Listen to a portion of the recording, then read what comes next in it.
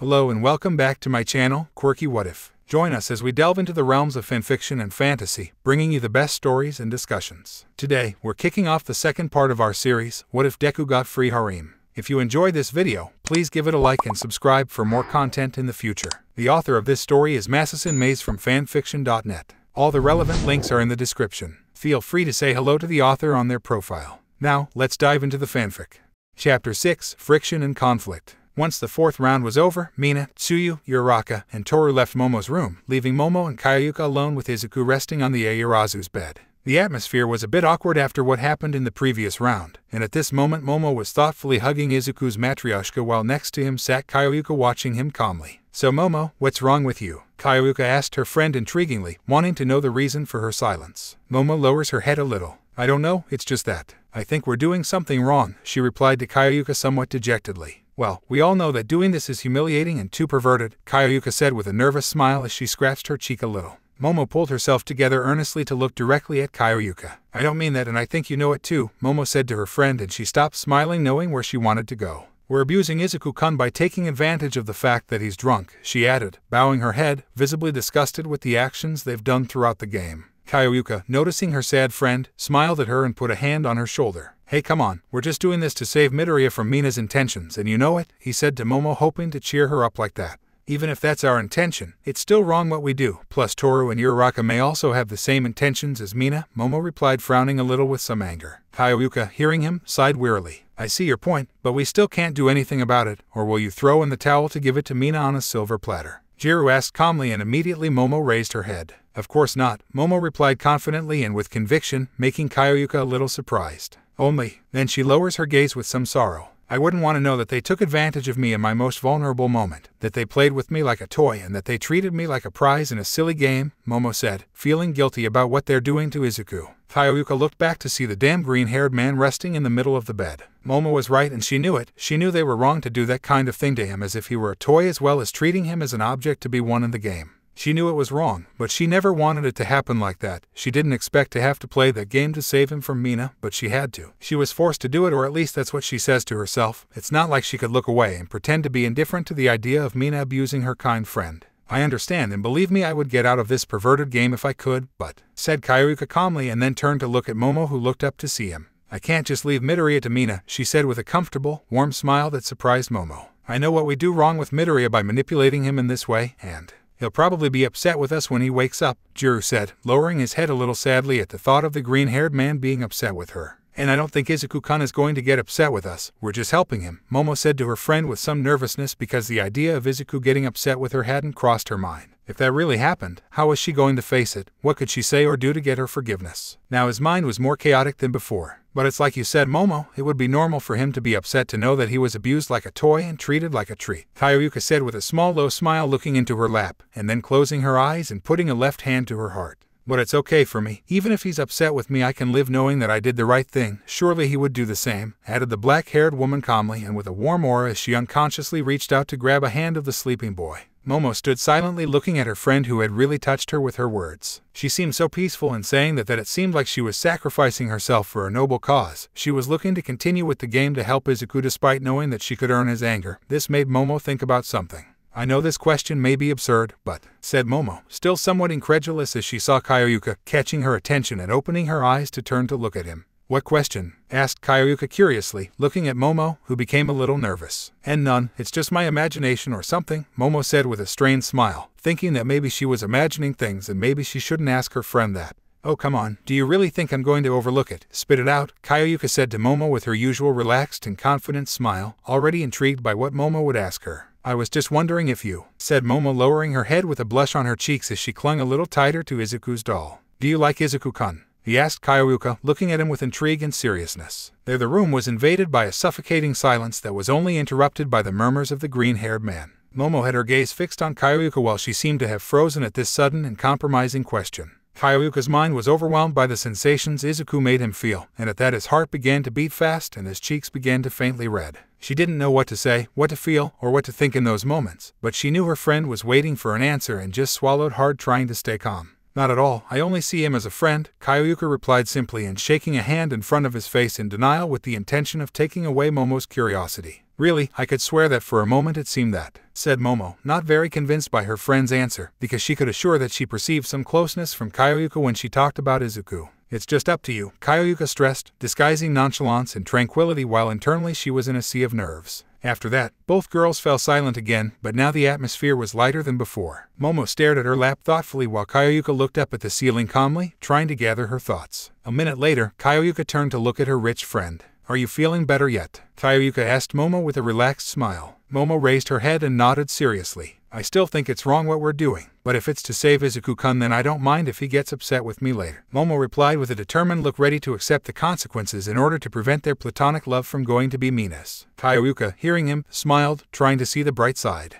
Well said. Anyway, we are talking about Midoriya. There is no one more understanding than him. Surely once he finds out everything then he will forgive us, said the black-haired woman calmly, knowing how is that side of Izuku that attracted her. That is to say, he liked it. Right, Izuku-kun is very kind, Momo said with a small warm smile as she hugged Izuku's matryoshka affectionately. Kyoka stared at the way he said those words. You couldn't answer me last time, Momo. What's the reason why you try so hard? Asked Jiro to her black-haired friend who, when she heard him, tensed up a little. I, said Momo as the answer came to her mind. I'm doing it because it's Izuku-kun, he replied with conviction as he stood up to look at Kyoyuka. If it was anyone else in the class then it would be nice to give it to Mina, but if it's Midoriya I refuse to do it, exclaimed Momo with strength and confidence in what she was saying, causing Kyoyuka to smile slightly as she looked to the side. Then I'm not the only one, Kyoyuka whispered to herself as she glanced sideways at Izuku who had a smile on his sleepy face, which caused the black-haired woman to soften a little and her cheeks to flush faintly. Did you say anything, Kyoyuka? Momo asked her friend intrigued. The 10 minutes are over, the others should be coming, Kyoyuka said to Momo calmly, turning to look at him.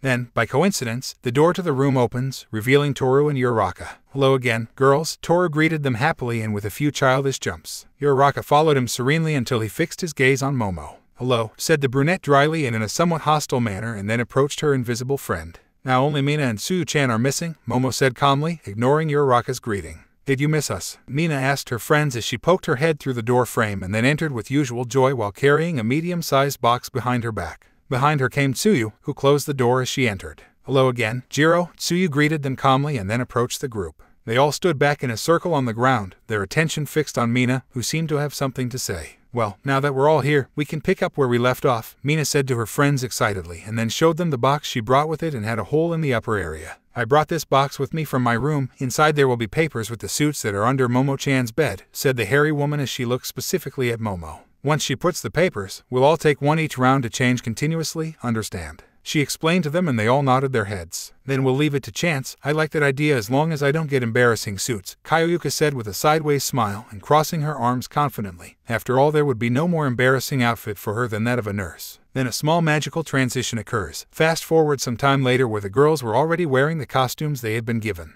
They're screwing me, aren't they? Asked Kyoyuka with an unfriendly face, for the suit he was now wearing was not exactly a decent one. He wore the costume of a black kunoichi with red trim. Yukata had no sleeves revealing her arms and left a great view of Kyoyuka's neckline that was covered by a somewhat translucent black mesh. Then, too, her slender and provocative legs were exposed, and only a black skirt of the suit went down her crotch to her knees, leaving little to the imagination, for on the sides he revealed her skin up to her waist. She also wears a small black mask around her neck and black anklets. This costume is supposed to be a ninja's, isn't it? Kyoyuka exclaimed disgusted and with a strong blush on her cheeks as she pulled her skirt over her crotch with both hands in shame to cover the embarrassing underwear she was wearing. More specifically, it's from a kunoichi, Momo said to her friend calmly as she was hugging herself with some embarrassment, as she was literally wearing a copy of Mount Lady's heroine costume with some slight changes. The lycra of the costume was very close to the very shapely body of the black-haired woman, highlighting her hips and breasts, but in the abdomen area and on the nipples there were purple hearts that gave an erotic touch to the costume. Momo was also wearing Mount Lady's horned mask and wore her hair down just like the heroine. I don't care, this is humiliating, Kyoyuka replied to her friend uncomfortably and without yet getting over her embarrassment. Don't be complaining, Kyoyuka-chan, you saw that it was completely random. I don't like mine either, Uraraka said to Jiro as a reproach while she had one hand on her waist and with the other she adjusted the back of her pants that were tight. She was wearing a mechanic's suit consisting of tight pants down to her calves with some broken parts at the knees and thighs, a tight white tank top that exposed part of the chestnut's neckline and navel. She also wore a slicked-back trucker's cap and somewhat dirty black work gloves. Right, at least you're not cosplaying Mount Lady, Momo said to her ally serenely, thinking that her costume was more humiliating than kunoichi's, because the hearts on the nipples made her very embarrassed even if she didn't show it. This bunny costume is like the ones I see in anime, Toru said to herself excitedly as she inspected herself. Looking over her shoulder at the end of her back there was a small, plush white rabbit tail. Yes, Toru was wearing a Playboy bunny costume at the time. Tight black mayans that completely covered her legs, making them look provocative. She wore black gloves up to her shoulders. The suit accentuated her waist and exposed her shoulders, and in the cleavage area seemed to be more stretched due to the size of her breasts. Finally, she wears white bunny ears on her invisible head. It looks great on you, Toru-chan. With that suit your figure stands out. Mina praised him happily as she had both hands on her waist and watched her invisible friend make some rabbit jumps. Mina, on the other hand, was wearing a suit. Well known. It consisted of black leather revealing part of her cleavage, showed her bare shoulders, gloves up to her forearms, black boots down to her calves, metal earrings on the back of the suit to adjust it, wore a pet leash with metal spikes and wore a belt where she carried a black whip. Mina was wearing a sadistic BDSM outfit. How come you can wear that without embarrassment? Mina-chan, Jiro, Tsuyu asked her hairy friend who was wearing such a perverted outfit without being embarrassed at all. Tsuyu wore a maid outfit with the skirt cropped to above the knees. The white stockings covered up to her thighs. She wears white gloves on her hands and a maid's headband on her head, making the green-haired woman look like a real shy and elegant maid. It's not like I like to wear it either, it's just that I can tolerate it, Mina replied simply, shrugging her shoulders at her friend. You, on the other hand, look very pretty as a maid, Tsuyu-chan, said the hairy woman to Tsuyu with a big smile, making the frog girl blush a little. Gee, thank you, but I'm still a little embarrassed, Jiro, Tsuyu replied, bowing her head shyly as her hands clutched the white apron she wore. Well, let's get started at once. We're taking a while, Mina said to all of them who were once again in a circle to start the round at once. It's Momo-chan's turn, isn't it? Asked Tsuyu with a finger on her chin as she looked at her black-haired friend. A question, Mina. It's allowed to give someone else's turn, right? Momo asked the hairy woman calmly, causing her to be surprised. Well, I suppose so, replied Mina, somewhat unsure since she hadn't said that it couldn't be done in the rules. In that case, I'll give you my turn to challenge first, Momo said to Mina to the surprise of the rest except Kyoyuka. Okay, accepted Mina, a little confused, but she didn't want to think about it anymore and pointed at Toru. I dare you, Toru-chan, exclaimed Mina with a big smile as Toru fidgeted a little nervously in his place. Oh okay, Toru said somewhat anxiously and uneasily, hoping not to receive a challenge that would put her at a disadvantage with Izuku once he loses control. I dare you to caress Midoriya's body with your feet for 5 minutes, Mina challenged her and Toru looked a little surprised. Just that, it's a piece of cake, said Toru, relieved without seeing the difficulty of the challenge. It seems that she was lucky. But what you're going to do is do it subtly to stimulate him, got it? Mina said with a mischievous and perverted smile and then winked at her invisible friend who sighed in frustration. Me and my big mouth, Toru said to herself, a little downcast, and then stood up. Even Toru-chan, I know you can, Uraraka said to her ally with a confident look and a thumbs up to encourage her, which worked. I'll make it, just look at me, cried Toru with determination and plucking up the courage to approach the bed and climb on it to stand in front of Izuku, who has his legs and arms outstretched in all his comfort. Toru swallowed hard and directed his right foot at the green-haired man's torso to begin stroking him subtly as Kyoyuka set the timer on her phone. "GH, that's tickling," Izuku said somewhat uncomfortably because of the touch on his abdomen and moved a little accordingly. "I'm sorry, Midoriya, but I must do it to save you," Toru said to herself in a low voice and then proceeded with her task of going around Izuku's body with her feet covered by the stockings of the Playboy bunny suit. My foot wanders over his chest to slowly descend onto his abdomen, causing him to start complaining more continuously, and to release slight grunts that make me feel something strange inside. Seeing him so calm and being easily influenced by my touch makes me feel good in a way I didn't expect. He feels good in a different way than when he goes wild and subdues me. I think I understand Mina a little bit now. Phew, but I shouldn't think that way again. Ever since we started this game I've been falling again and again to that feeling that makes me experience Midoriya. It causes my heart to churn quickly and my body to not follow what my brain says. It causes my thoughts to become confused and tangled in ways I can't explain at all. That kind of thing only happens to someone in movies or anime when they're in love, and I'm not in love with Midoriya. Am I in love with Midoriya? VOK is kind, generous, honest, helpful, understanding, handsome, and adorable, but what is this? Why can't I find any buts? There must be some reason why I can't be in love with him, right? Too heroic. Yes, that's right. He risks himself all the time to save people at the cost of his own safety, earning the admiration of many and the respect of even more people. Actually, that's just another good trait of him. ARGH. Why do you have to be so perfect, Midoriya? Because of that I can't help but feel this for you. That's why I didn't want Mina to stay with you and decided to participate in this game. Because of that I've been continuing in this game and I'll continue to make sure you're safe from Mina and Momo-chan's intentions. I know it's wrong all these kinky things and putting you as a prize, but I must do it for you. Because I know you do it for me too, because that's just the way you are. You focus on always helping people. The good thing is that now I have Uraraka-chan who doesn't want you to be in the hands of Mina or Momo-chan. Between her and me we will win this silly game so that you are only mine. I mean so that you are safe. Though, that doesn't sound bad either. You could start to be with me more often and we would even become a couple that grows up to get married and have 2 daughters and a son and maybe a cat. It would be my dream come true. It really sounds great. Time. You can stop, Toru-chan, Kyoyuka said to her secret friend who was about to put her foot down to the crotch of the sleeping green-haired man. It was lucky that the stopwatch had saved him. It's all right, Toru replied with a slight blush, waking up from his inner thoughts and then getting out of bed and standing in a circle with the others. Who are you going to challenge now, Toru-chan? Suyu asked her friend curiously. I think I'm going to give my turn to Momo-chan. I don't think it's right that I gave it to Mina, Toru said, calmly looking at Momo who smiled gratefully at her friend. Thank you, Toru-chan. If it's of any use to you, I'm going to do you and all of you a favor, Momo replied kindly and then turned to look at Mina seriously. I challenge Mina-chan, said the black-haired woman, and the hair-haired woman smiled sideways. Come on, I'm ready, Mina said defiantly, being prepared for anything they challenge her to. I dare you to be blindfolded and tied up bondage style for the entire round, forced to listen to what happens, Momo challenged with a small smile looking at Mina who was shocked while Jiro only blushed a little. But what? How come you challenge me that? Mina asked, excited and very surprised that the vice president of the class knew about this fetish. What's the matter? What's that bondage? Asked Uraraka innocently without knowing what they meant. Toru and Suyu were just as confused as the chestnut and nodded wanting to know the answer. Kyoyuka approached the 3 of them with some embarrassment to whisper the explanation, and as she told them, their faces turned red and their eyes widened with surprise. Momo-chan, how can you dare that? Uraraka asked, red with shame and covering her face with both hands, Toru and Suyu being in states similar to hers as they expelled steam from their heads. Well, it occurred to me since it matches her suit, Momo replied simply, without taking her eyes off the hairy woman who was a little blushing.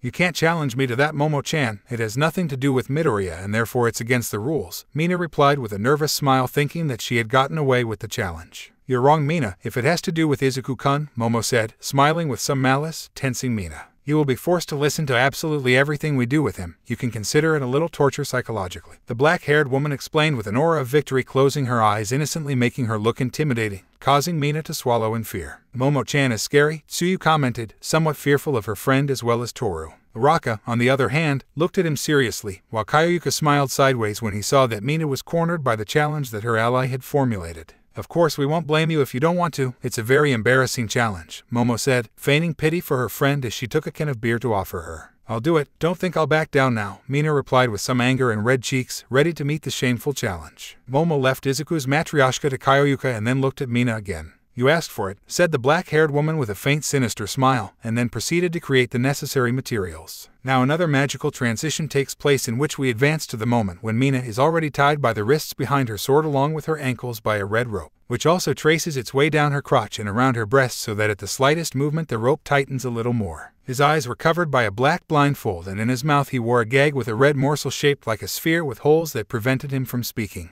The others were standing watching their friend squirm a little, complaining of discomfort, while a blush was on her cheeks and her breathing was hot, for clouds of steam were expelling from her muzzle and nose. You could tell that the rope was tight because it squeezed her breasts and seemed to rub continuously with Mina's intimacy, but they ignored that and only saw her complaining and writhing. I ask you, Momo-chan, how come you know about this? Toru asked Momo curiously, for she did not expect her friend to know about that kind of thing. I found a magazine of my father's at home. I only looked at the first few pages out of curiosity, and then I burned the magazine because it was disgusting. But it was still useful in serving to silence Mina once and for all, Momo replied calmly, turning her back to Mina who had been left at the foot of the bed so that she could hear what would happen without being crossed. Well, the truth is that I feel calmer knowing that she is not going to make perverted comments, Kyoyuka commented with a small amused smile, being supported by the others who agreed with her. You seem to be uncomfortable with the ropes, Jiro, Suyu said, a little worried about the hairy woman who was rubbing her legs against each other as she seemed to try to untie herself without any result other than that the rope squeezed her a little more erotically. That's how it should be according to the magazine. Besides, she's not in a position to complain after accepting the challenge. That's her fault for not giving up, so she'll have to put up with it, Momo said stoically and looking sideways at Mina and then averting her gaze. Now that Mina challenged Toru-chan, then her turn would go to another, Kyoyuka said calmly, looking at her friends to see who would be the next to challenge. Then I'll go on, Uraraka answered, raising a hand with a determined expression.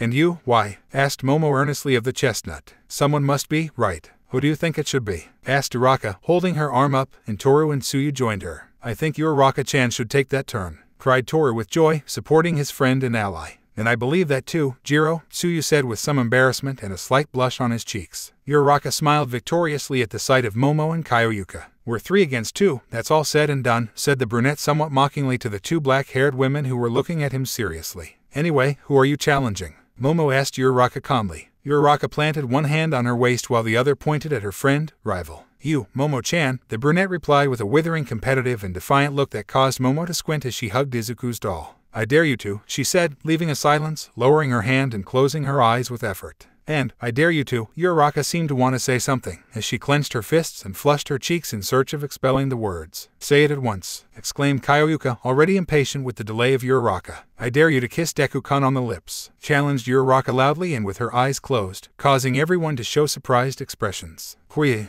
exclaimed Momo, followed by the rest before the shocking challenge that was nothing more than kissing the green-haired man on the mouth. TP, but why does it have to be? Asked a very red Momo with embarrassment and nerves, losing her composure and looking at Uraraka, who was with her arms crossed looking in another direction with apparent anger. I don't like to challenge you either, you know, Uraraka said, her cheeks flushed and a little puffed out, glancing at Momo out of the corner of her eye. Then let it be something else, Kyoyuka suggested with a tense smile, since she disliked the idea of one of them kissing Izuku's lips very much, if perhaps the only one who could was her. That is, no one could. No, otherwise it will be easier for Momo-chan, Uraraka replied with a frown, looking earnestly at the aforementioned woman, who simply became irritated and could no longer stand the words she was holding back. What the hell is wrong with you, Uraraka-chan? Our target is supposed to be Mina, exclaimed Momo furiously at the chestnut that had evidently been against him for a few rounds, and the reason simply could not find it. You tell me that? I've only seen you candy with Deku-kun as if it were your property, replied Uraraka, just as angry with Momo and also raising her voice, knowing that her friend was very proud to be able to spoil the green-haired man as if he were her own. Izuku-kun is nobody's property, he's just comfortable with me, that's all, Momo said, trying to calm down but still looked annoyed at her brunette friend, who really seemed paranoid. Don't believe too much just because of that. What happens is that he's drunk and can't tell if it's you or not, you just think it's because you're special, exclaimed Uraraka with clenched fists and glaring angrily at the black-haired woman while Tsuyu, Toru, and Kyoyuka were about to intervene to calm them down. Momo was greatly offended by those words and closed her eyes tightly. And what right do you have to say that? You can tell you're just jealous, replied Momo forcefully, being very strong words that affected the chestnut that responded reflexively. And what if I'm jealous? Cried Uraraka, blushing and forcefully, leaving the others silent and surprised at this revelation. Even Mina was silent at the cry of the chestnut. After that, the atmosphere became uncomfortable and everyone looked incredulously at Uraraka, who looked away, crossing her arms. Just hurry up and drink your beer. I doubt you want to take a kiss away from Deku-kun like that, Uraraka said with some anger and already looking calmer without looking at Momo. The black-haired woman gritted her teeth when she saw that her friend was right. As much as she wanted to give Izuku her first kiss, she couldn't unless he was aware and felt the same way about her. She also hated the idea of someone else doing it, but if she wasn't willing, then she couldn't do anything but lose her first life. Momo walked over to the crate of beers to grab one and then opened it to proceed to sip its contents calmly until she finally finished it. Wow, it's bitter, she said, somewhat disgusted with the taste of the drink as her cheeks flushed a little from the alcohol. The challenge is up to you, Tsuyu-chan, Uraraka said to her green-haired friend, knowing full well that she wouldn't agree to do it either. Okay, Jiro, Tsuyu accepted simply, with a slight blush on her cheeks. I knew you wouldn't want to, in that case take your. Wait a minute, did you accept? Said Uraraka, confused to see that Tsuyu had really accepted that challenge, and she was not the only one because the others were also very surprised except for Mina, who seemed amused. Yes, I think I can do it so I don't lose yet. I can't let Mina get away with it, can I? Said Tsuyu with some nervousness and a blush on her cheeks as she played with her apron in a shy and adorable way. You're right. In that case go ahead, Uraraka said to her green-haired friend, somewhat surprised and disconcerted without yet processing the idea that she would kiss Izuku. The truth is that she hadn't considered the idea that any of them would accept, and now she regretted having made such a challenge. Tsuyu nodded with some embarrassment and then slowly approached Momo's bed, but before he got on he saw how Izuku slowly began to get up. It looks like he's waking up, Toru said, a little nervous when she saw how the green-haired man woke up. I just hoped he didn't do something crazy like he has done before. Jijiro, Tsuyu said, shrinking nervously as she watched Izuku sit up and stretch out her arms. Uea, he yawned, stretching out his arms and then pulling himself together with a slight smile and a less obvious blush on his cheeks to look at Tsuyu. Hello little frog-chan, you look pretty, Izuku said to the frog girl, who blushed at his compliment and lowered her head shyly. Thank you, Midoriya-chan, Tsuyu thanked and then raised her head to see him.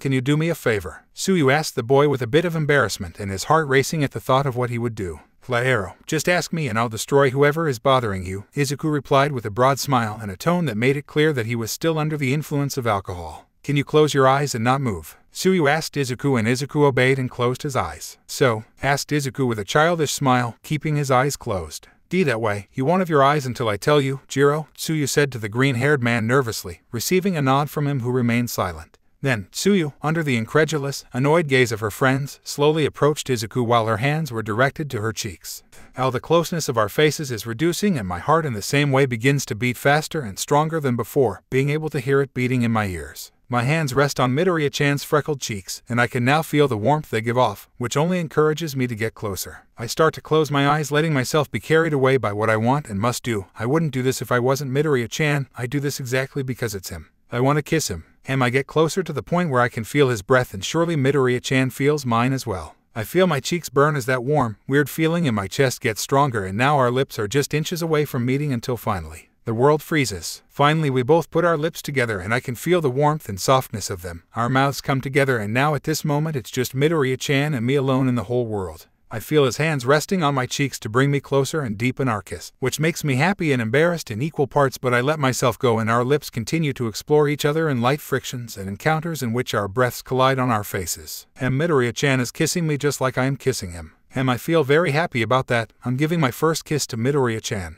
I really wish I had given it to him at a more appropriate time than now that he won't remember. But I couldn't hold back that pressure in my chest as I got an idea that Momo-chan would kiss him, nor do I like the idea that any of the others would do it. I know it's wrong to do this to you, Midoriya-chan. Maybe it's also your first kiss and I'm taking it away from you and you won't remember. I don't like this silly game made by Mina-chan, because we all do perverted things to you as if you were an object, and it's not fair. I am in love with Midoriya-chan. As much as I could deny it, I can't do it anymore as I'm experiencing this kiss between him and me that is only lasting a couple of minutes. A lot, but at the same time very little for my bad luck. Now we need air, and I moved away from Midoriya-chan, breaking the kiss we had. Time passes again for me and I can feel the clear envious looks of my friends on me. I slowly move away from Midoriya-chan, who is opening her eyelids, letting me see those captivating green orbs that seem to probe inside me, making me feel nervous. Still, I'm glad that my first time was with Midoriya-chan, plus the others couldn't have the first time of him either. It's just something we both share. Although it was a clumsy thing, it was magical for me. I felt loved and happy to do it, and I hope to repeat it again with Midoriya-chan when I am conscious.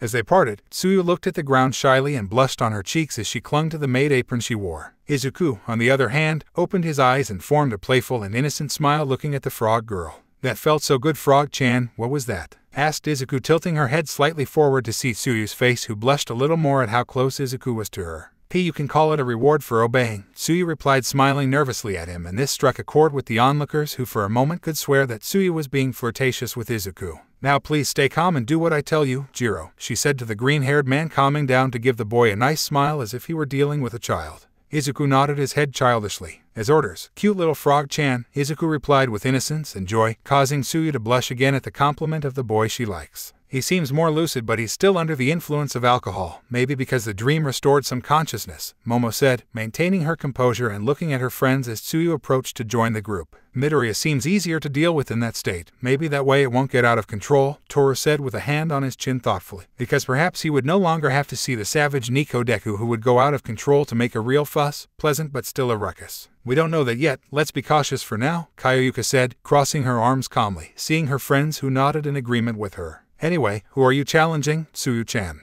Uraraka asked her green-haired friend curiously. At that, the frog points its hand at Kyoyuka. I challenge Kyoyuka-chan to lick Izuku's hand covered in candy syrup until nothing is left, Tsuyu challenged him with a slight blush on his cheeks. Kyoyuka blushed a little, but still kept her composure. And it doesn't sound so bad compared to what I did before, Jiro said, distorting indifference when the truth was that he was also embarrassed to think about doing that. Remember that you must do it in a sensual way like Mina-chan does, Jiro, Tsuyu added, and now the others were surprised while Mina, still tied up, seemed to laugh at the misfortune of the black-haired woman. Is that really necessary? Asked Momo, a little tense, looking at Tsuyu as she didn't understand the reason for that added detail. Yes, because according to the rules you have to increase in intensity, Jiro, Tsuyu replied, still somewhat embarrassed, looking at Momo, who had no choice but to accept what she had said. But the way Mina does it is very shameless and humiliating, Kyoyuka complained nervously and trying to convince her kind and understanding friend to change the challenge. In that case you'll have to drink those, Kyoyuka-chan, Tsuyu replied to her friend as she calmly pointed to the case of beers, which unsettled Jiro and the others, as they did not expect the green-haired woman to be so raw and direct without giving in a little to her friendly side.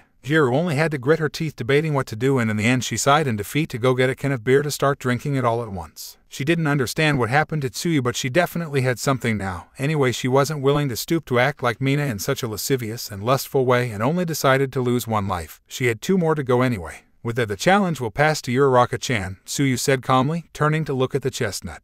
I guess I have no choice but to accept, Uraraka replied with some nervousness and a blush on her cheeks when the truth was that she felt a little anxious to meet the challenge. Are you sure? After all, you must do like Mina-chan, Tsuyu remarked with apparent concern to her friend, as if she only wanted to incite her to decline and lose a life. It wasn't possible. Tsuyu was the purest of them all. It wasn't possible that she wanted to sabotage the others, right? Don't worry, Tsuyu-chan, I think I can handle that, Uraraka replied to her friend with a cheerful smile and then turned to look at the others. Pass me the caramel syrup, please, she asked, and Toru proceeded to pass the container to the chestnut, who then approached Izuku, who was sitting on the edge of Momo's bed. Hello Deku-kun, Uraraka greeted him with a nervous smile, catching the attention of the chestnut, who tilted his head to the side to look at the chestnut.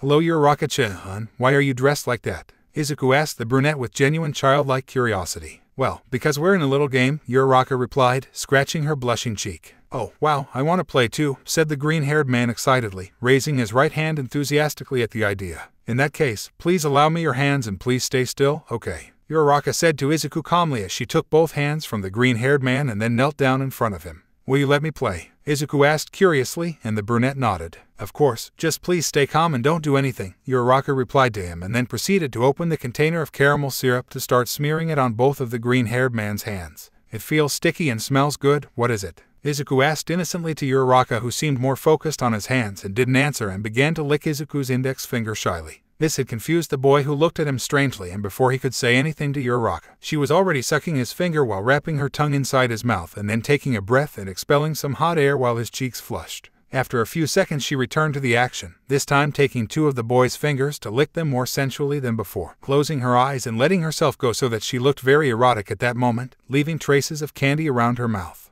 Oh God, I didn't expect this to feel so good. Just thinking about what I'll be looking like makes me get a little warm. Who knew licking his fingers would be so exciting? Now I wrap my tongue around his fingers that are inserted into my mouth and I focus on the sweet taste of the caramel combined with the salty and then sweet taste of Deku-kun's skin, leaving saliva in the places I pass and getting a little caramel dirty on my lips and cheeks. I'm a little embarrassed by this, but I'm getting used to it now. I can't let my nerves interrupt this moment that is only Deku-kun and mine. I feel my cheeks blush and my vision blurs at the pleasure I feel in doing this. Each time I move my tongue more skillfully and perverted in a way I never expected to see of myself. I can look shameless right now when I lustfully suck on 3 Deku-kun fingers at the same time while wearing this tight, revealing mechanic suit, but how good it feels makes me forget about that embarrassment I felt challenges behind. Your tongue is tickling me, Uraraka-chan, Izuku tells me in a broken voice that only tells me that he is enjoying this service I am doing him, which makes me very happy. I am pleasing Deku-kun. Hold on just a little longer, Deku-kun, I have to clean everything up for you, I say coquettishly and then continue with my work. Don't worry Deku-kun, I'll save you from the intentions of Mina and Momo-chan. With Toru's help I'll win this game to have you all to myself. It may sound bad what I say about treating you as a prize, and I understand it, but even so I cannot stop this feeling in my chest that orders me to have you for myself, to overcome the others so that I can be intimate with you. I don't like the fact that they all take advantage of your status as if you were a tool. I know that I include myself among them, but my intentions are the right ones, to be by your side.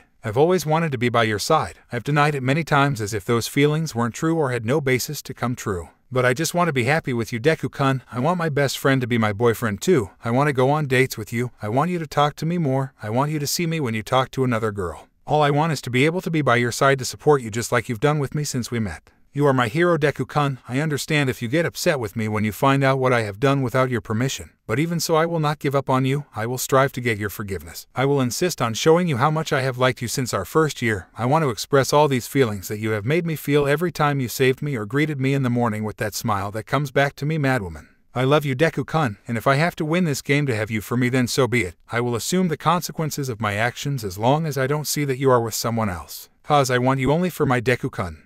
When the caramel syrup was completely wiped from Izuku's hands, Uraraka was still licking and sucking his fingers as if he didn't care about finishing the challenge. It took Momo, Kyoyuka, Toru and Tsuyu to clear their throats sonorously, waking Uraraka from her trance to return to reality and realize that there was no more candy to remove, and therefore she had to stop, which she did because she did not want to be too suspicious in the eyes of Toru, who was her ally. That's it, he said, closing his eyes with a blush on his cheeks as he stood up and prepared to walk away from Izuku. Uraraka-chan, the green-haired man called to her, and she turned to look at him. Yes, Deku-kun, asked Uraraka, curious at what her platonic love had to say to her. You look very sexy dressed like that, Izuku said to her with a flirtatious smile, and then winked at the brunette who turned red from nerves, feeling happy inside while the others felt a little envious of Uraraka. "GG, thank you Deku-kun, now you better lie down," she said to the green-haired man with a nervous smile and scratching the back of her neck without being able to erase the blush on her cheeks. "I'm not sleepy, I don't want to," Izuku replied like a little child, crossing his arms and closing his eyes, causing the girls to be moved by the sight of him so childish. "At least sit quietly, Jiro," Tsuyu said to Izuku with a warm, cute smile. "Okay, pretty little frog," Izuku replied with innocent glee, then hummed a song to himself as he undulated his head back and forth with his eyes closed.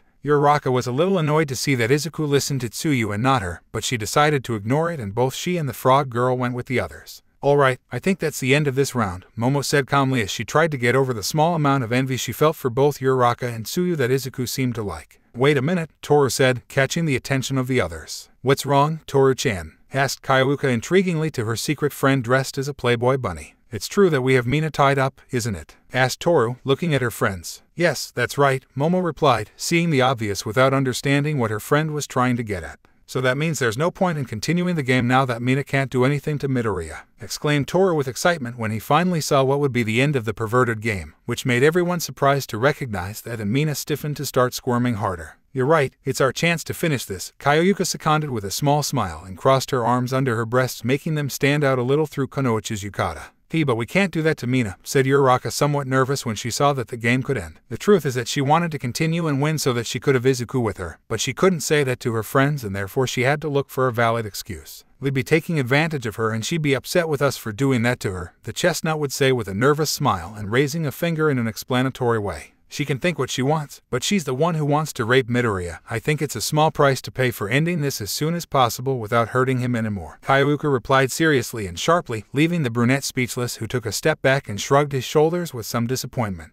"There, a hand rests on Jiru's shoulder." "Wait a minute, Kyoka-chan," Momo said to her ally, capturing her attention. "I don't like the idea of continuing this, but I think we should beat Mina at her own game. Only then will we make sure she doesn't try anything to abuse Midoriya again," said the black-haired woman with a determined look, while a small part of her thought similarly to Uraraka, only she didn't even know. "I think we'll continue too, Jiro," Tsuyu said with a small smile, looking at Kyoka, who was thoughtful for a few seconds until she sighed in defeat. "I suppose you're partly right," Kyoka agreed, closing her eyes indifferently when the truth is that a small part of her thought the same way as Uraraka and Momo. She should continue with what she had started. "Then I'm going to untie Mina since the round is over," Toru said calmly, and then walked to where Mina was to proceed to free her. Again, another magical transition occurs in which we move further back in time to when they were all in a circle again while Mina stood idly by, glaring at them angrily. "I still can't believe they were planning to do that to me," said Mina to the others in reproach, without believing that they were about to betray him to end the game. "Well, to say planned is to give us a lot of credit. Let's just say that it was improvisation on the fly and things turned out like this," Momo said calmly without paying much attention to Mina's continuous complaints that she had been letting out for 2 minutes. "Anyway, I'm glad they decided on their own to keep playing. I knew they liked the game," Mina said, changing her mood to a cheerful and pleased smile. "Apparently you only listen to what you want," Uraraka said with a drop of sweat on the back of her neck at the particular personality of her hairy friend.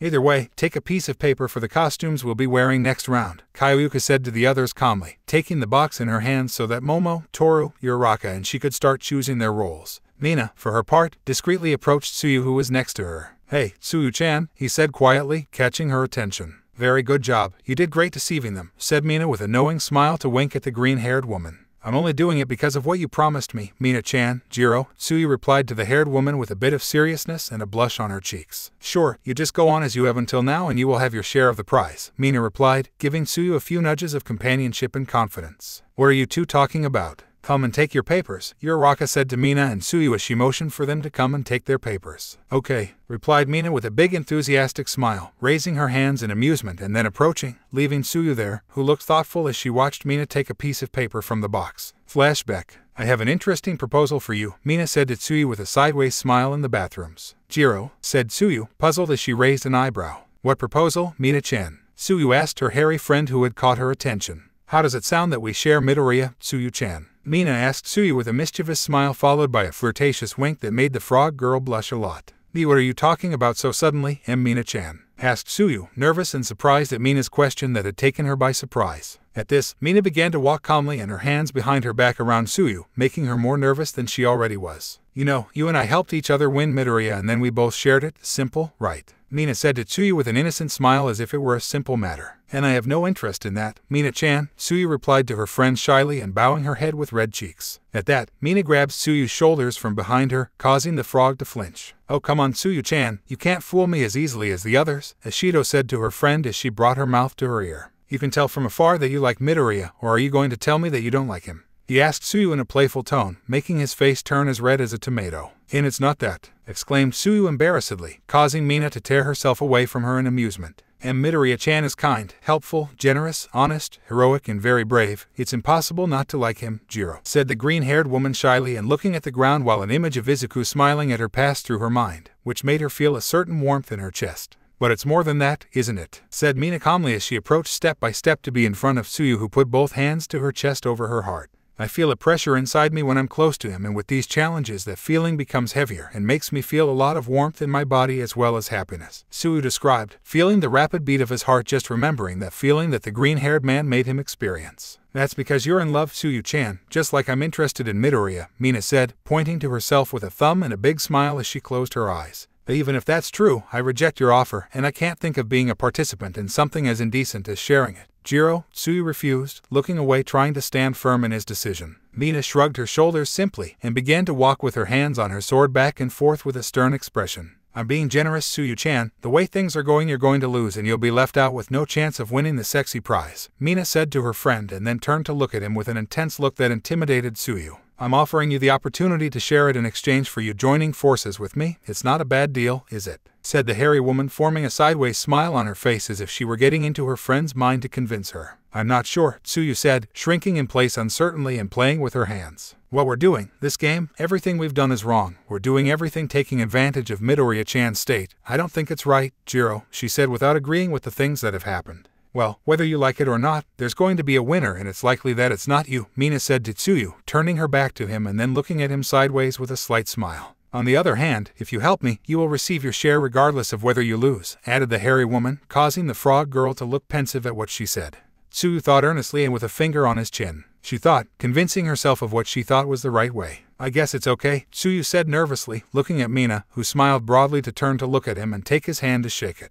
Excellent, I'm sure our alliance is the best, exclaimed Mina happily, consolidating her alliance with Tsuyu with emotion. See, how did you know I like Midoriya-chan? Tsuyu asked Mina with some embarrassment once she let go of his hand. That's simple. Test number 1 was the way you stroked his arm, Mina replied simply, remembering that moment while Tsuyu blushed a little. The second test was when you licked his body in such a way. Lascivious, the hairy woman continued, smiling a little mischievously, while the little frog grew redder. The third was when you got upset when I said I would kiss him, and the last one was your attempted kiss when you were alone with him, Ashido concluded, amused as she watched her friend expel smoke from her head in embarrassment. Yu Uraraka-chan told you, Tsuyu asked Mina, surprised to see that her friend knew what she had tried. Nope, but you just did it, Kyukuku, Mina said with a playful smile as she caught her friend in the trap and then laughed a little while Tsuyu covered her face in shame. In short, you're very obvious, Tsuyu-chan. The strange thing is that the others didn't notice, said the funny hairy woman looking at her new ally. Shame on you, Jiro, Tsuyu said, her face red and steaming from her head when she saw herself completely exposed. Mina smiled happily and then offered her hand to Tsuyu, capturing his attention.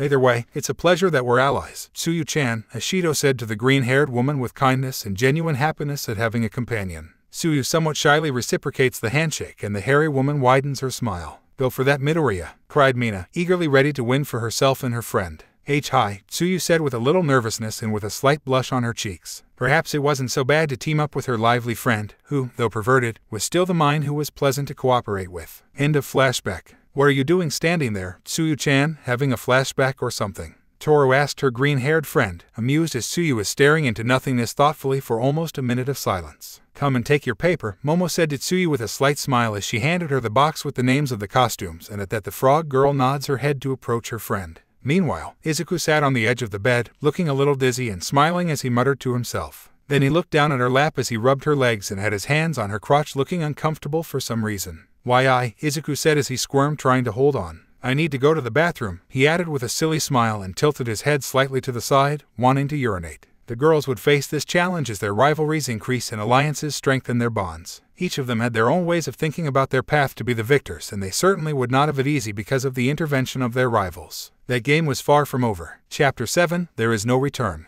It was already the beginning of the 6th round of the game, and the girls had already changed into the costumes they had been given minutes before. Okay, now that we're all ready, let's take a look, said Mina with a broad smile, wearing a sexy devil outfit that consisted of high-heeled boots and red leather that covered above her knees, a red miniskirt with black borders that barely covered anything and left a lot to the imagination, a very tight red bikini, a small pair of demon wings on her back, a small demonic tail sticking out of her skirt, and finally she was wearing some small red horns on her head. This is a strange thing. Why would Mina give away a copy of the sports uniform? Asked Kyoryuka, somewhat annoyed and slightly blushing, hugging herself and looking at her suit, which was none other than Yui's sports uniform. Although it was only the bottom garment, while she was wearing a black sports bra that revealed her shoulders and covered her cleavage to some extent. For the same reason you're embarrassed to wear it, Mina replied mockingly and pointing at him with amusement, causing Kyoryuka to look away in annoyance. What nonsense, said the black-haired woman, feeling embarrassed even though it was just a uniform, perhaps because of the fact that her front was shown so vulgarly because her bra was tight. Now that's something revealing, Momo commented, blushing and embarrassed seeing her sexy cowgirl outfit, which was made up of brown leather cowboy boots up to the calves with fringes, a blue mini short tight to the thighs, a leather holster with toy guns, and also with a rope wrapped on the side.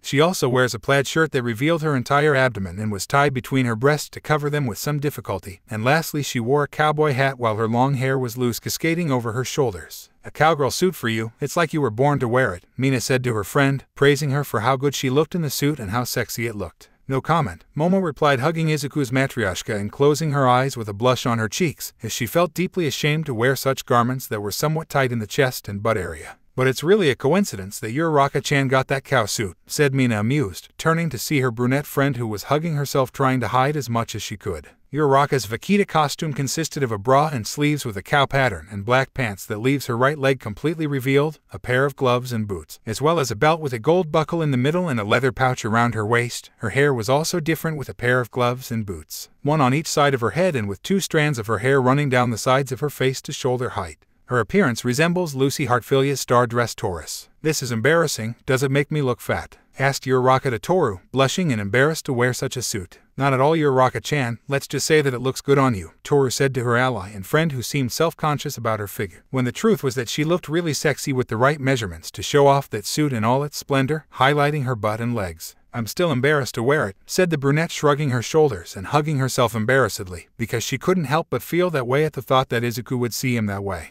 Why are you only wearing the apron naked, Toru-chan? Suyu asked her secret friend, who was wearing only a white kitchen apron with pink embroidery on the sides. Well, there was a red bikini, but since I'm invisible, that doesn't matter, exclaimed Toru happily and twirling around on herself, feeling lucky to be invisible in those moments, because she was used to being naked most of the time and there were no problems. Right, and don't forget Suyu-chan's little angel, said Mina, amused and playful, hugging her green-haired friend with an arm around her neck, causing Suyu to lower her head with a slight blush on her cheeks. Suyu wears an angel outfit that was made up of white stockings up to her knees, a small white dress that accentuated her breasts and waist, and a mini skirt that barely covered her white panties. She wears a small pair of wings on her back, a tiara-like halo on her head, and she also wears white gloves up to her elbows. She's represented very well by her suit, as well as by you, Kyoryuka said, looking at Mina with a frown. I'll take it as a compliment, Mina replied with simplicity and an amused smile, letting go of Suyu and shrugging her shoulders with some mockery. It wasn't, Kyoryuka remarked angrily, because the truth is that Mina really behaved like a demon. It was fortunate that an angel like Suyu didn't behave that way. But it's funny, an angel and a demon in the same round, Toru said happily, looking directly at Mina and Suyu without really knowing that they are actually allies. And let's not forget Momo-chan as a cowgirl and Uraraka-chan as a cow. It's as if we were together, added Mina with an amused and innocent smile, seeing the black-haired woman and the brunette who, when they heard him, turned to look at each other with frowns. Apparently you have to play the country girl, Momo-chan. You can tell it's something opposite to what you're used to, said Uraraka with a defiant sideways smile and a mocking tone directed at Momo, who was offended but would not let herself be defeated. Excuse me, at least I'm not part of simple cattle to be processed, Momo replied with superiority and a certain arrogant tone that irritated the chestnut in a great way, while the tension between them rose and you could even see lightning striking in their eyes as they approached each other. Don't tell me that because you're wearing that suit you already think you're tough as a cowgirl, Uraraka said with a mocking and tense smile as she reached Momo's front, being both very close and bumping their breasts, noticing the difference in height between them, but still Uraraka looked at him defiantly. Momo smiled arrogantly, knowing that her answer would really hurt. If you look fat in that suit, said the black-haired woman, and Uraraka opened her mouth offended and hurt while the others covered their mouths in disbelief of what Momo had said. Hey, there's no fighting, Izuku said with a small silly smile, catching the attention of everyone who turned to see how he got out of bed with some awkwardness. Deku-kun, divided by Izuku-kun, asked Uraraka and Momo, intrigued to see that he had interrupted their little quarrel. What are you doing, Midoriya? Toru asked the green-haired man curiously. The boy managed to stand up and was dizzy, tilting his head to the side. I have to go away for a while, girls. I feel like going to the bathroom, said the drunk and disoriented green-haired man to start walking in the direction of the exit. Will she be able to go in that state? Tsuyu asked the rest of her friends, leaving behind the tension that had formed. Izuku was about to open the door, but he couldn't get a grip on the knob, and it didn't help that he could barely stumble upright. I doubt it, Kyoyuka said with a sigh, closing her eyes and then turning to look at her friends. Someone must take him to the bathroom, she said, her cheeks flushed slightly, and the others looked surprised. What? The others exclaimed, blushing and getting a little nervous at the idea. In that state you can't go on your own, someone must accompany you and wait outside, Kyoyuka explained, trying to stay calm, and Mina smiled bitingly. I like the way Kyoyuka-chan thinks, we can't just leave it like that, Mina said to her friends with a broad smile that didn't give the others a good feeling. One of us must go with him, she declared, and in the meantime he stood leaning his hand against a wall to keep from falling. Mina stared at her ally and smiled innocently. How are you, Tsuyu-chan? Asked the hairy woman, taking Tsuyu by surprise, who blushed even more. Accompany Midoriya-chan to the B bathroom, asked the little frog nervously and turning to see Izuku, who greeted him innocently. I don't think I'm ready for that, she replied, bowing her head in embarrassment and shyness, causing Mina to sigh tiredly. In that case, I'll take it, cried Toru, raising a hand, which didn't help as she was invisible and didn't have her gloves on.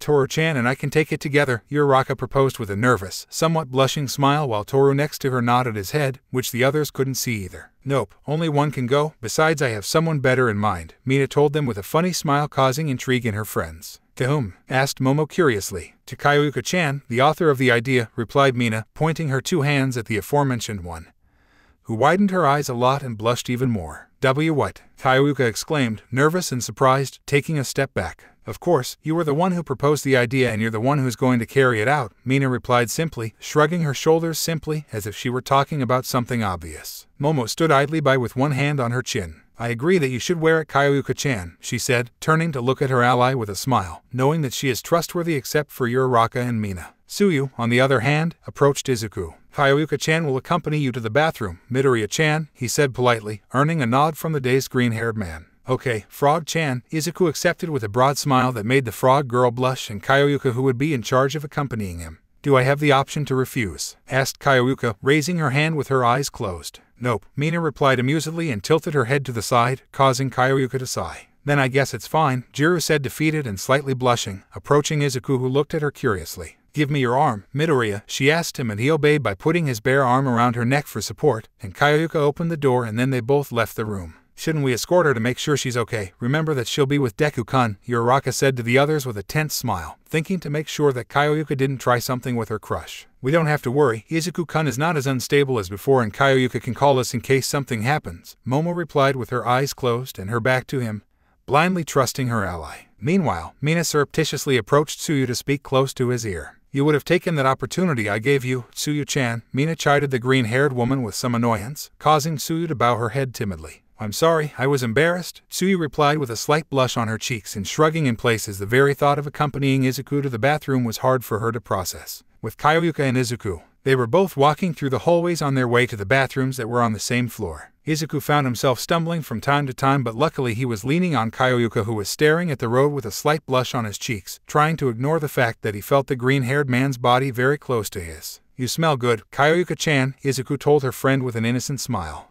Thank you, I guess, replied Kyoyuka, raising an eyebrow, feeling a little embarrassed by the compliment until they had finally reached the bathrooms. We're here, now come in and do what you have to do, she said to Izuku, stopping and looking at him calmly so that he could go relieve himself. I'm a little dizzy and everything is spinning, Izuku said with a somewhat silly and adorable expression as his cheeks flushed. I need help, Kyoyuka-chan, he said to Jiru, bringing his face closer to hers, causing her to become nervous and blush more. And I can't help you, Midoriya. Yes, I'm a girl and I can't go into the boys' bathroom, Kyoyuka replied. She turned her head away with a nervous smile and sweated a little. Then I'll go into the girls' bathroom, Izuku said innocently and simply, giving a thumbs up. That's not the point. I can't help you go to the bathroom, Kaioyuka replied nervously, trying to make the boy understand. I just need to pee. It won't be too much of a problem, the green-haired man insisted in a pleading tone, bringing his face closer to Kaioyuka again to make her doggy eyes. Pee but, said Kaioyuka, a little hesitant whether to accept or not, since the green-haired man's attack of tenderness had made her let her guard down. Don't worry, I won't tell anyone that I went into the girls' bathroom, Izuku said with an innocence that eventually made Kaioyuka sigh in defeat.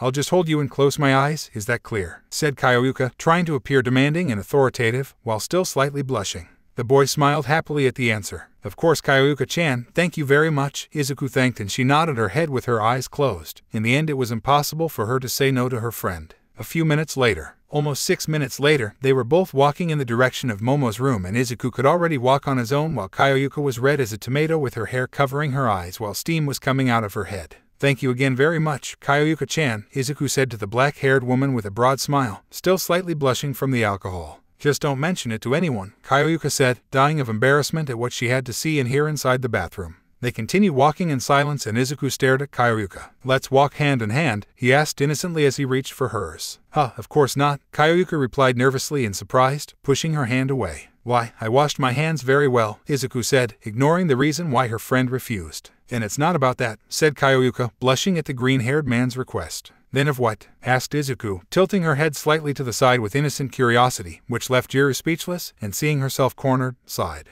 Only until we get there with the others, Kaioyuka said to him, closing her eyes and holding the hand of the boy who smiled broadly as they both walked. Kaioyuka-chan, Izuku called calmly. What's going on? Asked Kaioyuka, opening one eye to look at him out of the corner of her eye. What she didn't expect was that Izuku with one hand would gently lift her chin and then kiss him on the lips. Kaioyuka widened her eyes as the colors rose to her face at the sudden kiss the green-haired man was stealing from her. Then, after a minute, he pulled away, releasing Kaioyuka's lips, who were stunned and genuinely surprised, briefly ignoring how good she felt. Why was that? Asked Kaioyuka, looking puzzled at the tall green-haired man who smiled amused at her question. It was a reward for helping me, so did Renita-chan when I listened to him, Izuku replied to his friend with innocence and somewhat dazed, smiling happily. She, on the other hand, had no words in those moments. They escaped from her mind the moment her brain short-circuited. He couldn't reprimand Izuku for so boldly stealing his first kiss. He wasn't aware of what he was doing, and it was partly the alcohol's fault. Besides, it's not like he disliked it. Are we leaving? Izuku asked her friend with an adorable smile that woke her up from her thoughts. She shook her head to calm herself and looked at him. Sure, she replied with a slightly silly smile, then lowered her head with a strong blush on her cheeks and started back to Momo's room. In Momo's room, Kaioyuka and Izuku were already entering the room through the door, catching the attention of the other girls who were sitting in a circle. We're here again, Izuku exclaimed excitedly, his hands in the air while behind him was a slightly blushing Momo. How did it go, Kaioyuka-chan? Asked Momo to her ally and friend who turned to see her calm. I waited outside and there were no problems, Kaioyuka lied, thinking it was best to cover up what she really had to do, as well as avoiding telling about the kiss she had with Izuku. In that case, I think we can get started, Mina said excitedly as Tsuyu approached Izuku. Please sit on the bed, Midoriya-chan, Tsuyu asked with a sweet smile, and the green-haired man nodded. Of course, Frog-chan, Izuku accepted simply, and so he did and went to sit on the edge of Momo's bed. Then the first to challenge is Uraraka-chan, Toru said calmly, seeing his ally who nodded his head. I defy Kaioyuka-chan, Uraraka declared, causing her to sigh wearily. Can't you really give me a break? Asked Kaioyuka rhetorically, already mentally exhausted from interactions with the green-haired man who somehow always managed to make a mess of her mind. I dare you lick chocolate syrup from Deku-kun's abs, the brunette challenged her somewhat nervously. And the black-haired woman's cheeks blushed. Oh, that's a good challenge, Uraraka-chan, Mina praised Uraraka with a big smile and a thumbs up. You're free not to accept if you want, Kaioyuka-chan, Toru told Jiru as he tentatively showed him a can of beer. Forget it, I'm going to do it, Kaioyuka replied earnestly and plucking up the courage to stand up. Pass me the syrup, she added, and Mina handed the container to her friend. Then Kaioyuka went in front of the green-haired man to look at him with a small calm smile that barely managed to hide the nerves he was actually feeling.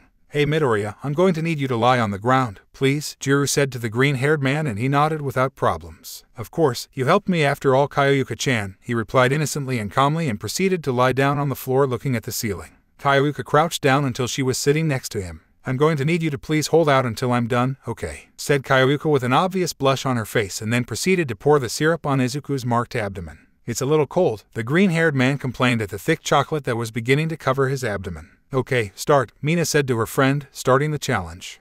I slowly lower my head to above Midoriya's worked abdomen and begin to shyly lick the chocolate resting on her skin. I have one hand holding a strand of my hair behind my ear so it doesn't look chocolate-stained while my other hand rests on the floor. I slowly savor the sweet chocolate in my mouth as I move my head so I can lick the various spots on Midoriya's abdomen. To all this I feel my cheeks burning while the rest of my body begins to heat up. I feel a strange tingling sensation in my crotch that I have felt before, all because of Midoriya that causes that reaction in me. This is all very unfair to me. First there are the things I had to do with him, accompany him to the bathroom and then he steals a kiss from me and then I have to do this. Is this all a divine joke or am I unlucky? Although it's not like I disliked the kiss he gave me, I still remember the texture of his warm and soft lips imprisoning mine firmly without giving me the slightest chance of escape. He caught me off guard, causing my mind to disconnect and that strange sensation in my chest to increase its intensity. That damn feeling has me confused. Now when I think of Midoriya I can't stop getting nervous and my heart is fluttering. I can't think with the same clarity and again only the moment comes to my mind when our hearts were beating to the same beat. This is wrong, it must be. I can't feel what I think I'm feeling, can I? That I feel strangely happy to be next to him doesn't mean anything, nor does it mean that I want to taste his lips again and share a bed with him again. Those things don't mean anything either. It's just some kind of weird illness that keeps me from keeping my composure in front of him, just that. Although, I'm not sure if I'm just denying the obvious. My tongue now comes into contact with her firm and warm skin, asking to feel her abs with my tongue that continues minutely in its task without hesitating to continue. I feel like I'm slowly ceasing to think so clearly and my instincts start acting on their own. I hope I don't look lewd and kinky like Mina. I hope I'm not going crazy for the captivating taste of Midoriya's skin on my taste buds. I hope I'm not seriously considering that what I'm feeling is what I'm thinking. I hope this isn't love time, exclaimed Uraraka when she saw that there were no more traces of chocolate on her friend's skin. But even so, it seems that Kyoyuka had not listened to her as she continued to lick Izuku's abs in a thorough way while shaking his ass slightly. You can stop now, Kyoyuka-chan, Toru said to her friend as she approached her to place a hand on her shoulder, causing the black-haired woman to wake up from her thoughts and push Izuku's head away. I knew, I just had to make sure, Kyoyuka replied with a nervous, blushing smile as she stood up scratching her cheek. Sure, and I was born yesterday, said Mina, looking in another direction mockingly. Kyoyuka turned to look at the green-haired man who was barely opening his eyes. You can get up now, Midoriya, she said to the green-haired man with a small nervous smile as she offered him a hand to get up. Kyoyuka-chan felt rich. I want you to do it again, Izuku said, taking Kyoyuka's hand to stand up with an innocent smile, making the black-haired woman more nervous. That can't be, Kyoyuka said, looking away with an even more noticeable blush on her cheeks. Why not? Asked Izuku curiously, bringing her head closer to Kyoyuka's face, which annoyed the others in the room. Well, Jiru tried to reply, but the closeness between their faces didn't allow him to think clearly and the words just didn't come out of his mouth. At that moment, Momo arrives at their side, separating them to look at Izuku with a cute calm smile. Because we're playing an Izuku-kun game, then we're not sure when we're going to lose, she replied, inwardly jealous of her ally's closeness to the green-haired man. At that response, Izuku slammed his fist into his palm. Oh, I understand. In that case, please don't lose, Kyoyuka-chan, Izuku said to Kyoyuka with a wide, cheerful smile, which made the girl blush even more and annoyed the others a little. Sure, I won't, Kyoyuka said with a faint, goofy smile on her face and playing with her jacks as she looked in another direction, inwardly happy for the boy's words of encouragement without knowing the reason. Well, then who are you challenging, Kyoyuka-chan? Toru asked her friend curiously, wanting to leave behind that honeyed atmosphere that had formed between Izuku and Kyoyuka. I challenge Uraraka-chan, Jiru replied, returning to her serene demeanor, though still slightly blushing. Yes, I suppose it's fair, Uraraka said calmly, folding her arms ready for the challenge. I dare you to rub your breasts on Midoriya's back with lube for 5 minutes, Kyoyuka challenged her with a small sarcastic smile in revenge. And I suppose you can't challenge me to anything else, can you? Asked the brunette, bowing her head, knowing the answer. No, now do it or drink, Kyoyuka said, looking a little mockingly at her friend who had sought to be treated like this. Uraraka stood up with a slight blush on her cheeks. Pass me the lube, she asked, and Toru passed the lube to his ally while internally wishing him luck and giving him his support. It's a good thing I brought it from Toru-chan's room, said Mina, relieved. Then Uraraka nervously approached the bed to climb up and stand behind Izuku, who looked strange. Oh, okay, Deku-kun, I'm going to need you to stay still while I'm going to massage your back, she said, blushing and not quite sure how to explain what she'd be about to do. Unmassage Tsunamai Bayan, Dijo Izuku Sarando los Ojos con Kama y una pequeña sonrisa para jurar saber al frente. Y entonces, Aquivoy, si dijo le castana más para si misma juntando un poco sus brazos para apretar sus pechos y luego ponerlos lubricante sin importar el sostén, provocando que el liquido les haga verse algo brillosos y resbalosos. Luego de eso Uraraka convergens hacia acerco para comenzar a restregar sus suaves pechos con la fuerte espalda del peliverde. Que son esas cosas que se sienten suaves? Preguntó Izuku con curiosidad manteniendo los ojos cerrados mientras sentía como dos bolas suaves pero a la vez firmes se presionaban contra su espalda. Y esas son Unos malvaviscos, Deku-kun, respondió Uraraka con demasiada vergüenza como para decirle a su mejor amigo y amor platónico que le estaba restregando los pechos en la espalda. Pudo probarlos. Preguntó Izuku bebando un poco de siendo mortar y comerse esos grandes malvaviscos. Uraraka's face turned like a tomato at Izuku's question. And you can't, she exclaimed nervously and closing her eyes, causing Izuku to become a little depressed. Wow, he said, puff out his cheeks adorably and then continue enjoying his stimulating massage. I'm going to kill Mina after we finish this stupid game. I can't believe I'm rubbing my breasts against Deku-kun's back. I'm going to die of shame if he remembers this tomorrow. I'm going to reach into space without stopping floating in shame. Phew, but I can't refuse to do these challenges. I must endure as best I can to save Deku-kun from the intentions of Momo-chan and Mina-chan. It's the least I can do for him who spends his time helping me and saving me when I need it. Deku-kun is my hero, and now that I'm coming to terms with my feelings again, I can't afford to give up on this silly game. I must win to show Deku-kun how much I like it without others being there to stop me. Unlike Mina-chan and Momo-chan, my love for Deku-kun is real and I won't let them take it away from me. And there is one thing I learned from Deku-kun is that I must never give up.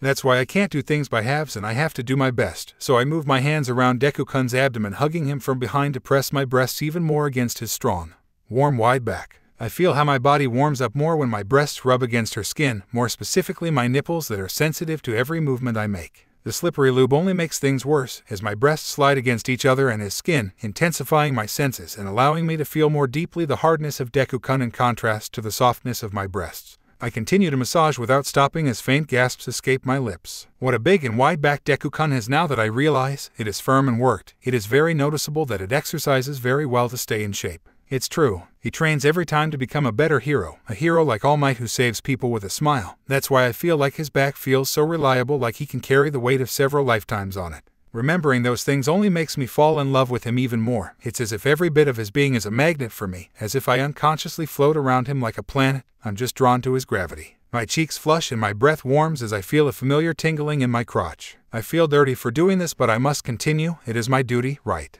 I must strive only for you, Deku-kun. I must make you feel good with my massage. I must make you feel my breasts in greater detail. I cling even tighter to his back, causing my breasts to press more against him, and in that way small moans involuntarily escape my lips as they further stimulate my nipples. I do this just for you, Deku-kun, and I'll never do this with anyone else. For me only you exist.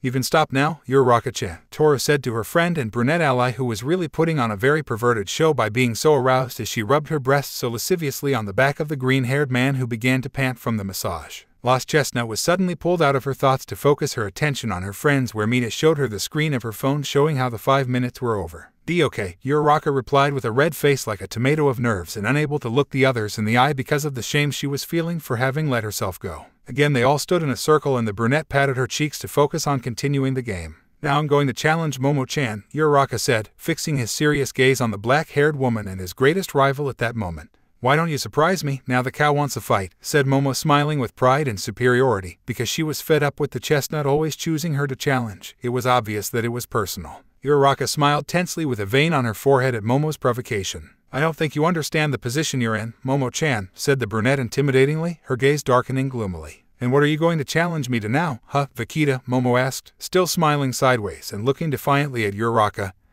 who clenched her fists and bowed her head angrily. "You asked for it yourself," Uraraka said with her eyes closed, then pointed at Momo accusingly. "I dare you to lick honey from Deku-kun's lips," she challenged angrily, without much thought and assuming that the black-haired woman would not dare to accept. "Well, I accept, or did you think you were going to intimidate me with that?" asked Momo with a small proud smile without letting herself be overcome by the chestnut, and then stood up, leaving Izuku's Matryoshka in Kyoryuka's hands. "Pass me the honey to fulfill the challenge that you gave me," he added, extending his hand seriously, and then receiving the honey that Uraraka gave him annoyed. Then the black-haired woman approached Izuku, who was sitting on the edge of his bed. "What are you going to do, Momo-chan?" Izuku asked, for he now got used to the idea that something would be done to him if they approached him. "Well, I'm going to," said Momo, blushing and with a nervous smile trying to find the words to soften what she would do, but after a few seconds she gave up. "I don't have an explanation for what I'm going to do, just please keep that little mouth of yours closed while I fulfill my challenge, okay?" she said gently to him, who nodded his head. "Okay," replied the green-haired man with a smile and ease, causing Momo to be touched by his remarkable innocence of what he was about to do. "I'm going to need you to lie down and close your eyes, too, please," Momo asked the boy kindly as he climbed into his bed. "Sure, Momo-chan, whatever you order," replied the green-haired man with a sweet smile, and then lay down well on the bed to close his eyes. Then Momo settled on him to slowly put some honey on his lips, causing them to take on a provocative and desirable glow in her eyes. Then she set the honey aside so that it wouldn't bother and breathed calmly to herself. Please don't remember any of this, Momo said quietly, looking up at the ceiling, asking some divine force that the green-haired man would have no memory of what was about to happen. I lower my head nervously to fix on my target, Izuku-kun's lips. I feel my heart pounding and my cheeks burning, causing a strong blush, while as I get closer, being that warm feeling inside me gets stirred. They look so desirable and provocative that I don't think I can control myself much. I must keep my sanity and refrain from advancing beyond the challenge. I can't give Uraraka-chan the satisfaction of comparing me to Mina. I shyly stick out my tongue, shortening the centimeters that separate us to finally make contact. My tongue collides with the soft surface of her lips, managing to feel the sweet taste of honey on them. I delicately begin to move my tongue gently in circles, delighting in the texture of her flesh and the sweetness on my tongue, in addition to her softness, warmth that only makes my mind sore trying to maintain control over my desires. I can't let myself be carried away by what I really want. Phew, I want to kiss him. See, of course, it's not the first time I've thought about it. Once in a while when I'm next to him, I've noticed his mouth and I've been entranced watching it while he speaks to me without suspecting that I'm not listening to him because I'm so absorbed in my thoughts. There are also times when I'm in my bed looking at the ceiling and I get to imagine how it would feel to kiss him. I deceived myself by telling myself that it was pure curiosity, but now I can accept that all that was because I am in love with him, and that's why I want to kiss him so much. If just the touch of his lips on my tongue makes me go crazy, then I can't imagine how good a genuine kiss between the two of us would feel. A kiss where we can both express our love for each other without problems. A kiss like in romance movies where only the two of us are left expressing their affection for each other without restriction. I want to experience that same with Izuku-kun. It's a shame that it can't be his first time since Tsuyu-chan came forward, but I still want to give him my first time. I want to give her my first kiss. I feel that little by little the honey on his lips is going to run out, and that doesn't suit me at all. I would like to slow down, but my body does the opposite. I run my tongue with more intensity over the warmth and softness of his flesh. I could get addicted to this, and I just shudder to imagine what a real kiss with him would be like. It even sounds exciting, the idea of a French kiss where his tongue and mine explore each other's mouths without shame and with the sole thought of loving each other. At some point I want to do that with you, Izuku-kun. I'm going to strive to make it so. You look very happy, Momo-chan, Mina said with a sarcastic smile as she watched her friend with her arms crossed, causing her to stop and turn to look at them. Too much, I'd say, Kyoyuka added seriously, her hands on her waist, glaring angrily at her ally. And is time up? Asked Momo, blushing in surprise as time flew by for her. There was never a time limit, you just had to wipe the honey from her lips, Momo-chan, Tsuyu replied with a frown and looking sternly at Momo. It was really impressive to see her with that expression. Ieto, and I, Momo tried to say, blushing and nervously, but the words did not reach her mind. Then she looked at her friends with innocence. Oops, I forgot, she said with a small smile and slightly sticking to her head as if she were forgetful. The truth is the only thing she could think of doing at that moment. Uraraka looked at him menacingly, as if he wanted to kill her with his eyes. How perverted. Stealing such a kiss from Deku-kun is something worthy of Momo-chan, Uraraka remarked, arms folded imposingly and with a seriousness from beyond the grave. That doesn't count as a kiss, replied Momo, blushing and annoyed to face the brunette who only looked away. Of course, whatever you say, said Mina, amused by the denial of the black-haired woman who was about to claim again, but the green-haired boy catches her attention.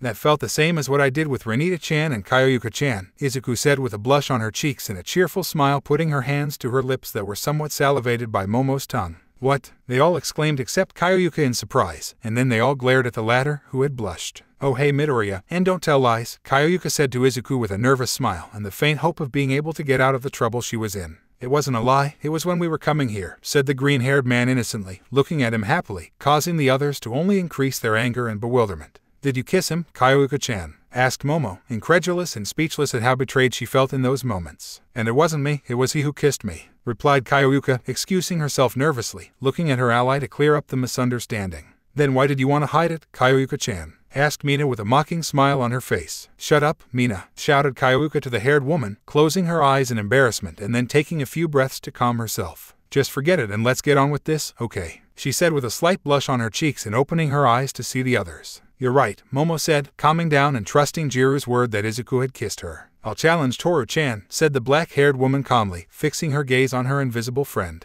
Please, don't let it be too bad, Toru asked Momo shyly and somewhat nervously. Then she turned to look at Izuku. Hey Izuku-kun, do you want something sweet? Momo asked the green-haired man sweetly, earning a nod from the boy. Yes, Izuku replied with enthusiasm and joy like a small child. Then Momo turned to look at her friend again. Cover your back with honey or candy so that Izuku-kun can wipe it with his mouth, Momo challenged him serenely and his cheeks flushed. And I haven't done you anything wrong, Momo-chan, Toru said, hoping to appeal to her friend's compassionate side so she wouldn't have to make that challenge. It's not like you have to do much, plus I have to take it out on someone. I'm sorry it has to be you, Momo said calmly and looking at her friend gently even though she didn't plan to take the challenge away. It's okay, please someone cover me, Toru replied embarrassed and blushing as she lay face down on the floor. I do, Mina offered quickly with a malevolent smile and then took the candy container and proceeded to throw it on her invisible friend's back. It's cold, cried Toru in discomfort at the cold liquid running down his back. What he didn't expect was that the hairy woman would suddenly throw an exaggerated amount at him. That's too much, Mina. Uraraka shouted at him to reprimand him, as the honey covered Toru's back almost entirely. Oops, I think I went a little too far, Mina replied feigning awkwardness and sticking out her tongue playfully, which made her friends angry. Anyway, help yourself, Midoriya, added the hairy woman, moving away from Toru to make room for the green-haired man who approached attracted by the sweet smell of honey. Please be kind, Midoriya, Toru asked the green-haired man with embarrassment and shyness, knowing full well what he was capable of. Don't worry, Toru-chan, I'm going to leave you very clean, he replied with a cheerful innocent smile and then went over to start licking the invisible girl's back.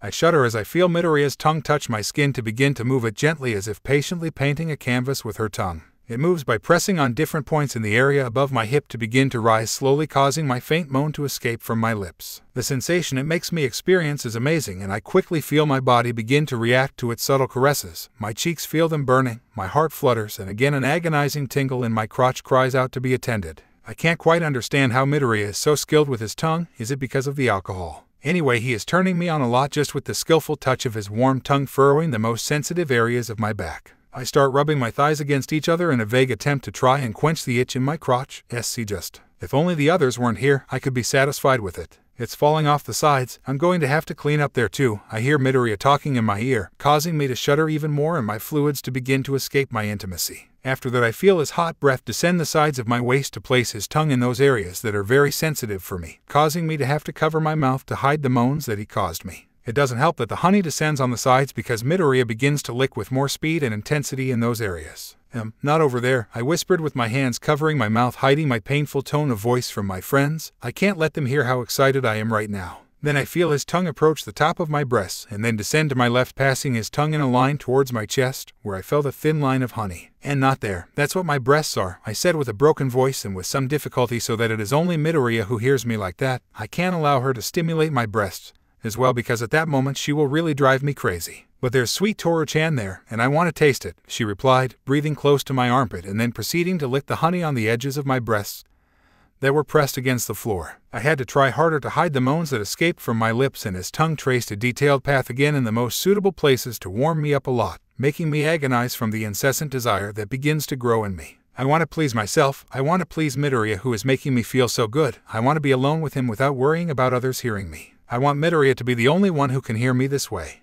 You can stop now, Deku-kun, Uraraka asked the green-haired man with some nerves and cautiously so as not to be the next one subdued by him. The green-haired man, out of what they expected, walked away from Toru with joy and with a little honey on his lips and cheeks. Toru-chan tasted delicious, Izuku said with a wide cheerful smile and satisfied by the sweet taste of the invisible girl who was now breathing heavily to catch her breath. Let her rest for now, Midoriya-chan, Tsuyu asked the boy with a blush on her cheeks and softly because she was a little nervous. All right, little frog, the green-haired man accepted simply, then stood up with some difficulty and then walked over to Momo's bed to sit on the edge. Are you better yet, Toru-chan? Kayuka asked her friend as she crouched beside her. Yes, don't worry, I'm just a little tired, Toru replied with a silly smile that luckily her friends weren't able to see. After a couple of minutes they were all sitting in a circle again and Toru had already recovered from the challenge. Now I'm going to challenge Tsuyu-chan, Toru said calmly, and she tensed. Jijiro, Tsuyu said somewhat nervously. I dare you to lie on Midoriya to lick her nipples for 4 minutes, Toru challenged him calmly without seeing much of a problem, because the truth is that he thought it was a gentle challenge compared to his. Do you think you can do it, Tsuyu-chan? Asked Uraraka with feigned concern, for deep down she just wanted Tsuyu not to do that to her platonic love. Remember that you only have one life left, Kayuka said to the green-haired woman serenely while unconsciously having the same thoughts as the brunette. She was bothered by the idea of seeing Izuku being spoiled by another. Tsuyu surreptitiously shifted his gaze to Mina, who smiled broadly at him and nodded her head.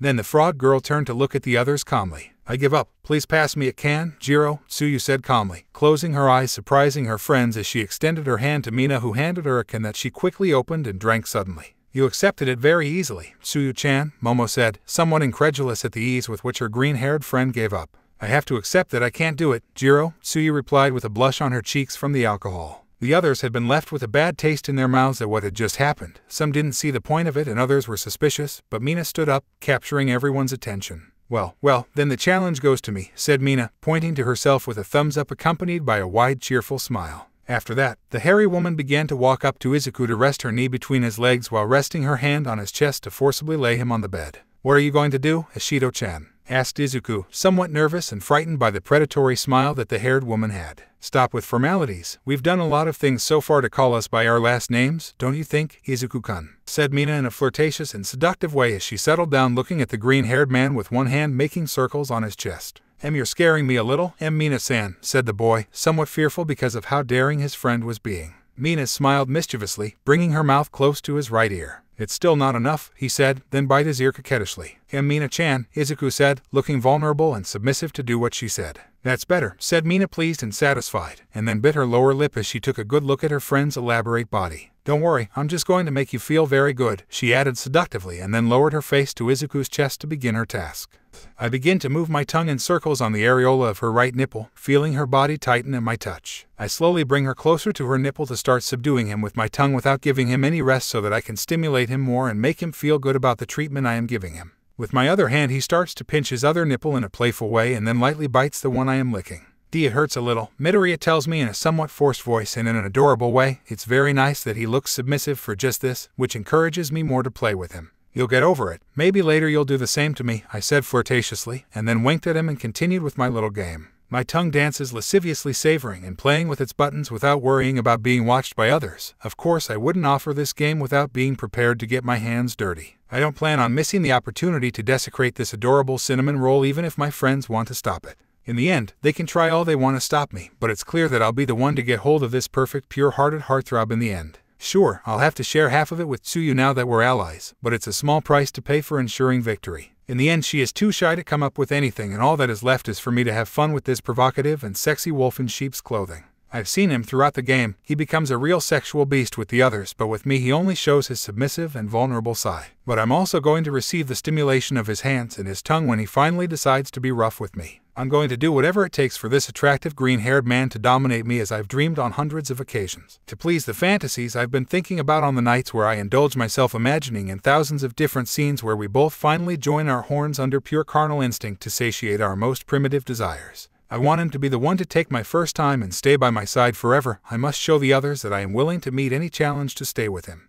Stop the now, Kyoyuka yelled at Mina angrily, hitting her on the head and knocking her out of her concentration. Ouch, that hurt Kyoyuka-chan, Mina said in pain, rubbing her head while a tear was on the edge of her eyes. Can't you see that your time has passed? Leave it alone, Kyoyuka reprimanded her perverted friend, as Mina had been ignoring their continuous wake-up calls that her time was up. Kyoyuka-chan is right. If you continued you could have made it get out of control, Momo said seriously, seeing Mina who got off the green-haired man. And that would have been bad for, Mina asked simply, not seeing the problem, which only made the others angrier. Just shut up and get this round over with, Kyoyuka said, getting over it, tired of tolerating Mina's attitude. How rude, replied Mina, a little hurt by her friend's words, but she cheered up anyway. But you're right, as you already know Tsuyu-chan doesn't have lives and therefore it's game over for her, she declared happily, causing everyone to turn to look at the green-haired woman who blushed instead in embarrassment. Therefore, according to the fifth commandment of the sacred game, the hairy woman continued in an authoritarian pose, but was interrupted by her friends. Fifth commandment? Asked Kyoyuka in confusion. Sacred game? Asked Momo, intrigued, raising an eyebrow. What the hell are you talking about, Mina-chan? You're Raka, asked Mina, for none of them understood what the hell she was talking about. Leave me alone, I just want to make this dramatic. Don't be boring, Mina replied in an adorable pout and then continued where she left off. As I said before, as the fifth commandment dictates now that Tsuyu-chan has lost her 3 lives, she has to be subjected to a challenge and then expelled from the game, said the hairy woman and then smiled playfully. And I, who by coincidence am the administrator, have to choose that challenge, the hairy woman concluded, causing several to automatically feel sorry for Tsuyu. I feel sorry for Tsuyu-chan, Toru said, bowing his head. We wish you luck, Tsuyu-chan, Uraraka said to her green-haired friend, feeling sorry for her and looking at her comfortingly, causing Tsuyu to tense thinking that she would not like the challenge that her ally had prepared for her. Mina smiled scathingly as she pointed at Tsuyu. Your punishment will be to be locked in Momo-chan's closet with Izuku-kun for 7 minutes without letting out any noise. The hairy woman challenged her with pride in herself for such a challenge, causing the others to be surprised. What, why in my closet? Asked Momo, nervous and blushing. Are you really just asking that? Kyoyuka asked her friend with a bead of sweat on her temple. And to make things more interesting, Mina said, again capturing the attention of the others who saw how he took a can of beer and opened it to get closer to Izuku. Drink this, Izuku-kun, the hairy woman asked with a kind smile, and the green-haired man nodded. Okay, he accepted simply, to everyone's surprise, and then proceeded to slowly drink the liquid. No, they all shouted except Tsuyu and Mina when they saw that the green-haired man would drink alcohol again, and that couldn't mean anything good. They watched attentively as Izuku finished his drink to drop it on the floor while her cheeks again blushed heavily and the goofy smile showed on her face again. Whoa, hick are my cute friends hick, Izuku said somewhat dazed and with a little hiccups as he was more influenced by alcohol than before. Why the hell are you making him drink again? Momo asked Mina angrily and exasperated, as she could now be dangerous and savage again. I said to make things more interesting, didn't I? Replied Mina with an innocent and malevolent smile worthy of an evil being.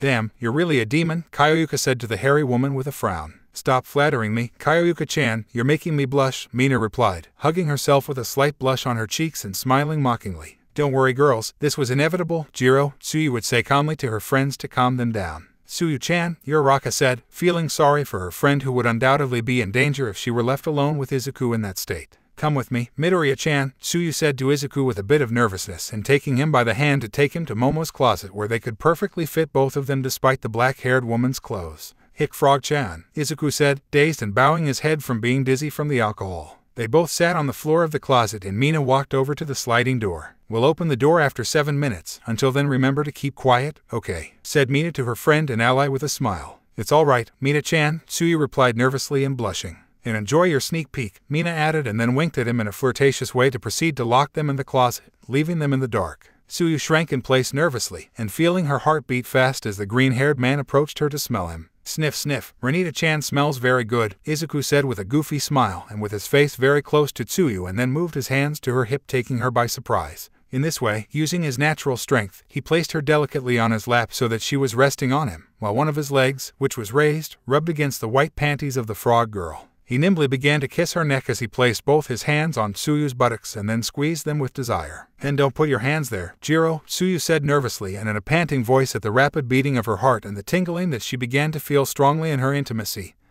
That was pressed against his leg. The green-haired man began to play more with her ass, molding it and sinking his fingers into its soft texture, letting himself be carried away by his instincts that guided him step by step in the act of pleasing her in the best possible way. You're soft and my fingers sink in. You remind me of Miss Marshmallow, Izuku said with a goofy smile as he kissed her neck seductively, but Tsuyu moved away a little to look at him annoyed and serious. She placed her hands on Izuku's freckled cheeks to look him straight in the eye. You're not with Momo-chan, you're with me, Midoriya-chan, she would say with a vulnerable look and a blush on her cheeks. Just think of me, please, Tsuyu asked with affection and some embarrassment, causing the boy to smile with joy. Of course, yes Frog-chan, you're only for me, Izuku replied and then kissed Tsuyu's lips with a mixture of affection and passion that took her by surprise and she felt the need to focus on the kiss while Izuku resumed the movement of his hands on her soft and provocative ass. I feel really strange, his tongue shamelessly explores mine covering the moans he provokes by playing with my ass the way he is doing. I feel a continuous tingling in my intimacy that is constantly rubbing against Midoriya-chan's leg. In this way I also feel how that area gets wet and I begin to release my juices on the panties I am wearing. And Midoriya-chan, I moaned as I was freed from the kiss, trying as much as possible not to let my friends hear me. I like your body, little frog-chan, Midoriya-chan told me in a hoarse voice and smiling as she began to kiss my neck again while moving one of her hands towards a breast to start massaging it with a skill that only makes me go crazy with every passing second. I'm glad, Jiro, is the only thing I can say to her with an affectionate smile as I caress her green curls with my fingers with both hands. He continues to stimulate my breasts and asks causing faint moans to escape from my lips, which he silences by kissing me again with intensity and passion without giving me any respite. I'm getting so aroused and I feel something getting closer every second I'm exposed to this great amount of pleasure. More fluids escape from my intimacy, also wetting Midoriya-chan's leg, which is increasingly wild in its attack. Something closes in and my body shudders every second. His fingers sink into my ass, moving my hips to rub my crotch harder against his leg, causing me to moan harder during the kiss I have with Midoriya-chan, who uses his tongue to take control over me. That something comes closer and my body twists at the moment when my mind goes blank and I can't think clearly, my vision blurs and I feel like I'm about to go crazy because of Midoriya-chan's ability.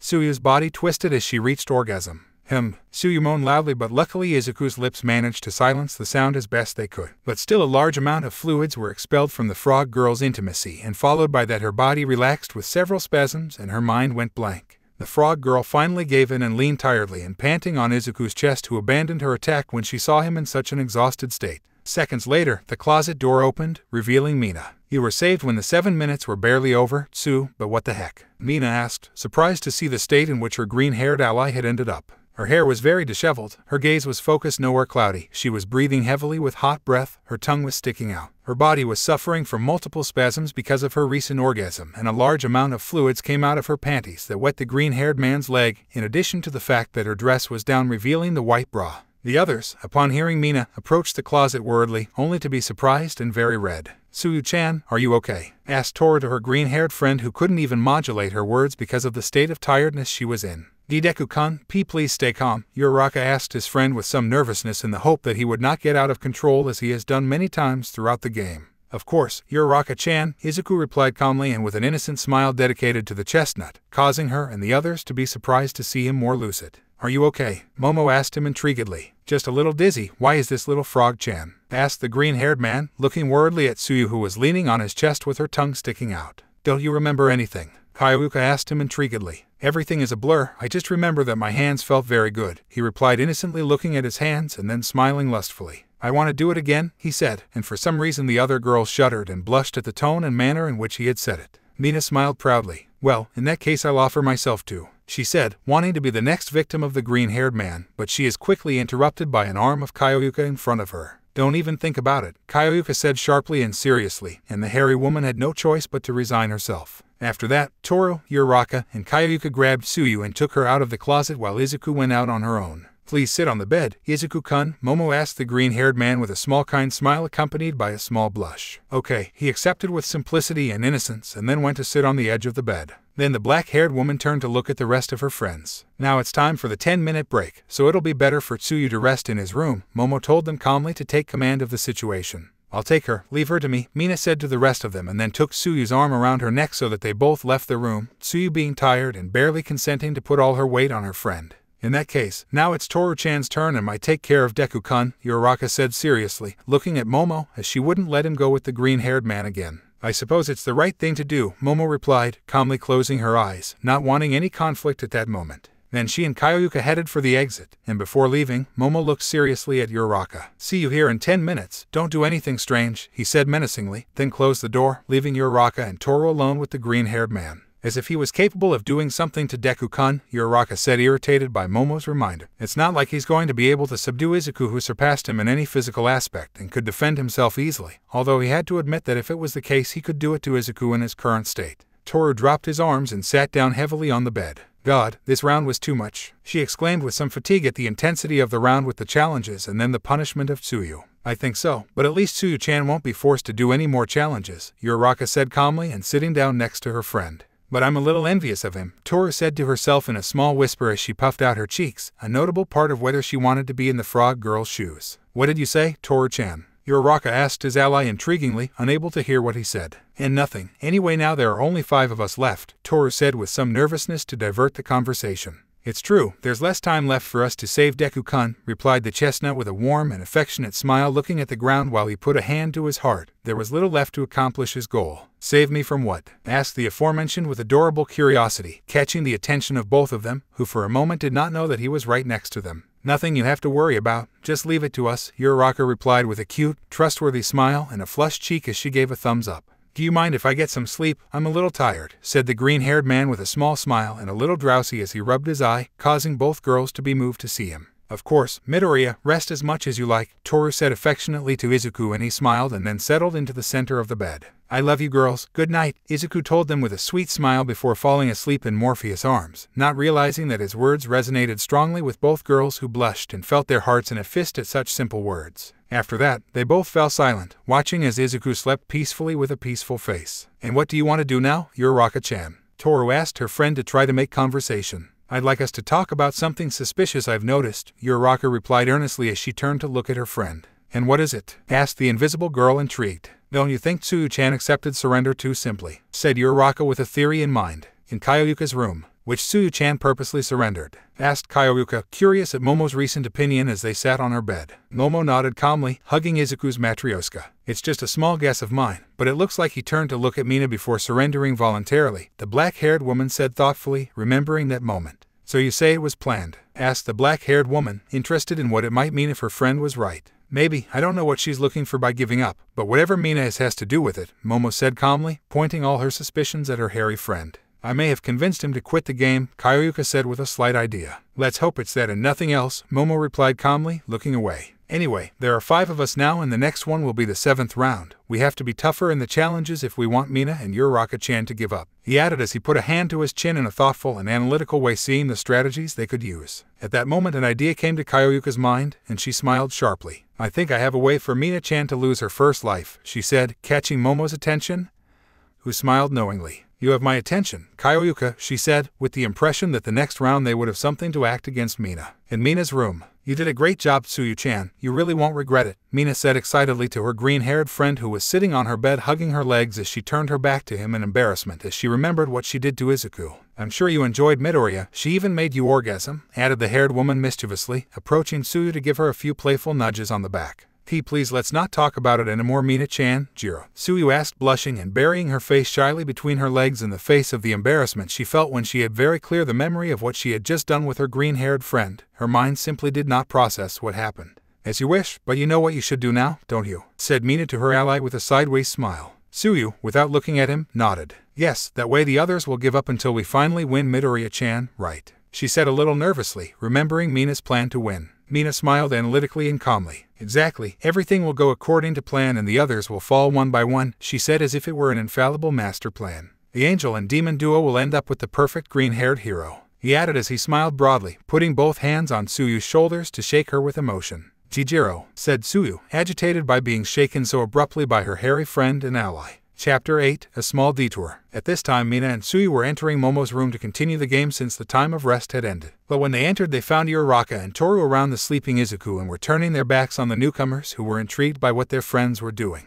Now it's my turn, Toru said to the brunette excitedly, then pressed one of the boy's cheeks to keep his finger there for a few seconds. Pop, she said as she pulled her finger apart, causing the green-haired man to fidget and try to hold her finger like a little baby. How adorable, exclaimed Uraraka and Toru, shrieking excitedly at how adorable Izuku looked as he was still sleeping. What are you doing, Jiro? Tsuyu asked her friends curiously, catching the attention of these two who turned to look at them. Oh hello girls, we were playing with Deku-kun, Uraraka replied with a smile, greeting her friends who were intrigued by what she said. How? Asked Mina intriguingly, raising an eyebrow. Come closer and look, Toru said to Mina and Tsuyu, who came to the bed to see what they meant. It's simple, we just hold a finger on his cheeks for a few seconds, Uraraka explained while both she and Toru touched the freckled cheeks of the green-haired man with their index fingers. And when we take it off, added the chestnut at the moment when they both pushed their fingers away, causing the boy to look uncomfortable and with gentle movements of his hands try to find the fingers, failing in the attempt. Aw, that's cute, Mina shrieked with her hands on her chest and a blush on her cheeks while next to her Tsuyu covered her face with her hands while a little smoke came out of her ears. Of course, said Toru happily and looking at the hairy woman who nodded her head quickly. Midoriya-chan is very tender when he's asleep, Tsuyu said with some shyness, removing his hands from his face to see how the boy was still peacefully asleep in his place. What are you doing? Momo asked them all earnestly from the entrance as both she and Kyoyuka entered the room, catching the attention of the others who turned to look at them. What are they doing to Midoriya? Asked Kyoyuka just as seriously, as she was uneasy at the thought that they were doing something to the green-haired man. Wow, what a way to kill the atmosphere, Mina said with a somewhat nervous smile as the two girls entered the room.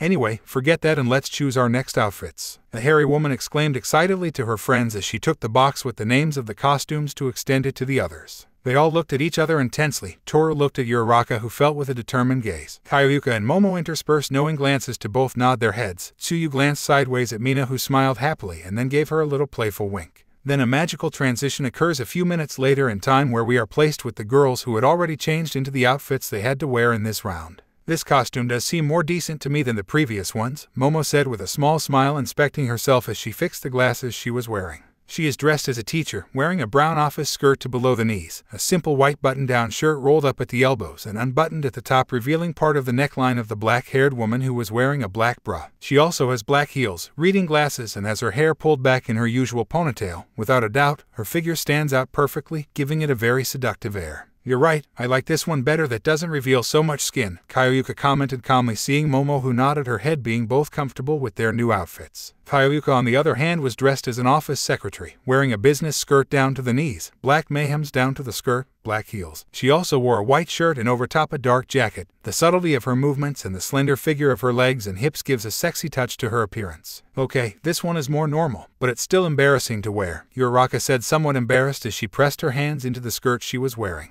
Uraraka wore a Sailor Fuku school uniform with a primarily black and red ensemble, which consisted of a black skirt above the knees, a black shirt with a loose red tie revealing part of her cleavage, black stockings up to her calves, and finally her hair was arranged in a braid, leaving the strands still on the sides of her face. "Oh, I gotta repeat one," said Mina, disappointed that she got the mechanic suit that Uraraka used a few rounds ago. "Me too, but I think this nurse's outfit is cute," Toru said cheerfully, inspecting herself wearing the nurse's outfit that Kyoyuka had worn long ago. "Since I don't play anymore, I'll stick with the angel one, Jiro," Tsuyu said calmly and with a finger on her chin looking at her friends. "Speaking of which, Tsuyu-chan, now that you're free, shouldn't you go to sleep?" Kyoyuka asked her green-haired friend curiously, causing the frog to tense up a bit. "That's true, you're no longer obliged to stay and see what happens," Momo said calmly, turning to see Tsuyu, who was starting to get nervous at the attention of all her friends. "Well, I really do," Tsuyu said, playing with her fingers and a little nervously, trying to give a valid excuse to stay, mainly because she had to make sure she went through with the plan Mina had formulated.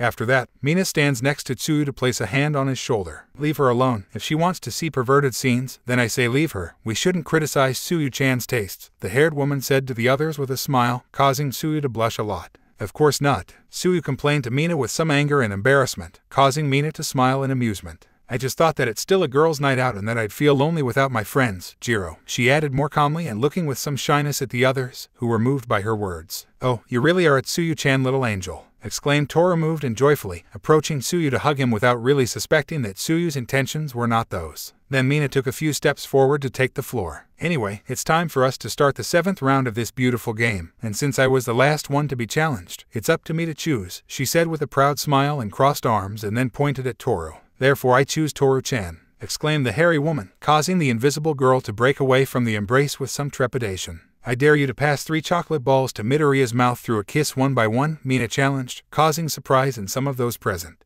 "Queen!" exclaimed Uraraka and Toru, surprised and blushing at the challenge that Mina had given, while Momo and Kyoyuka watched everything calmly while Tsuyu seemed to expect something.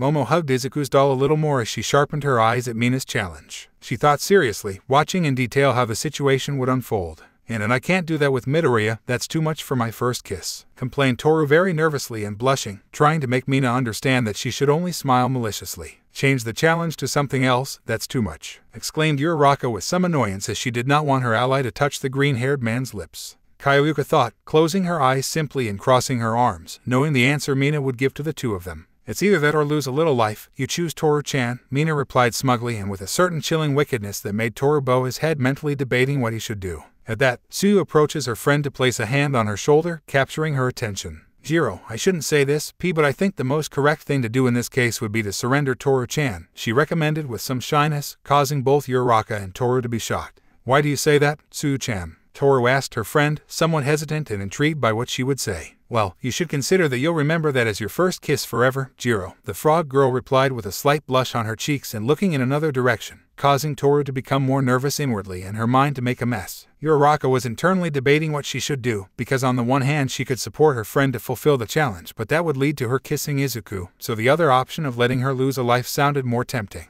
After a minute of thinking about it, Toru sighed in defeat, bowing her head. "What a bummer, just pass me the can," Toru said to Mina with an air of defeat around him, causing Mina to smile, pleased at the effectiveness of his plan. After that, Mina handed a beer to Toru, who opened it and then proceeded to drink from it all at once until she finished it and then sighed as soon as she assimilated the bitter taste of the drink in her throat. Uraraka placed a hand on her ally's shoulder to catch her attention. "Don't worry, Toru-chan, I understand you couldn't do it," the brunette said kindly and understandingly, causing Toru to rejoice at the support he received from his friend and ally.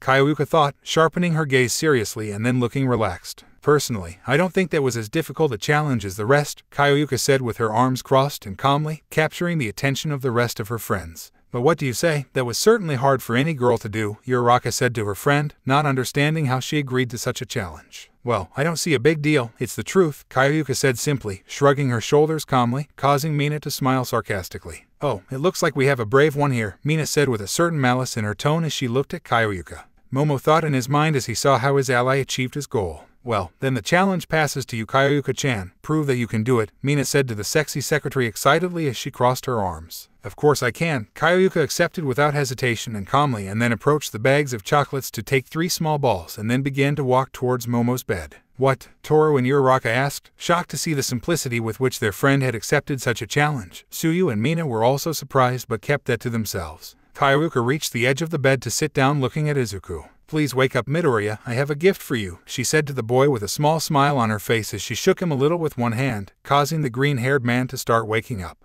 Yowa, Izuku yawned sleepily and then stood up a little while rubbing his eye. Kyoyuka-chan, he asked, a little disoriented, seeing the girl in front of him who nodded her head. I've got something for you, Midoriya, some chocolates, Kyoyuka said with kindness in her tone as she showed the green-haired man the 3 chocolate balls that were in the palm of one of his hands. Chocolates, are you going to share with me? Asked the boy, smiling innocently and evidently attracted by the idea of the sweet. Yes, you just have to keep your eyes closed and I'm going to put them in your mouth, understand? Jiro said to the green-haired man with a certain flirtatious air and then poked his nose with a finger, causing Uraraka, Toru, Tsuyu and Mina to get a little jealous of his action. Izuku, on the other hand, smiled happily. Very well, he trusted Kyoyuka-chan. He accepted without problems, causing Kyoyuka to be moved and blush a little at how adorable the boy turned out to be.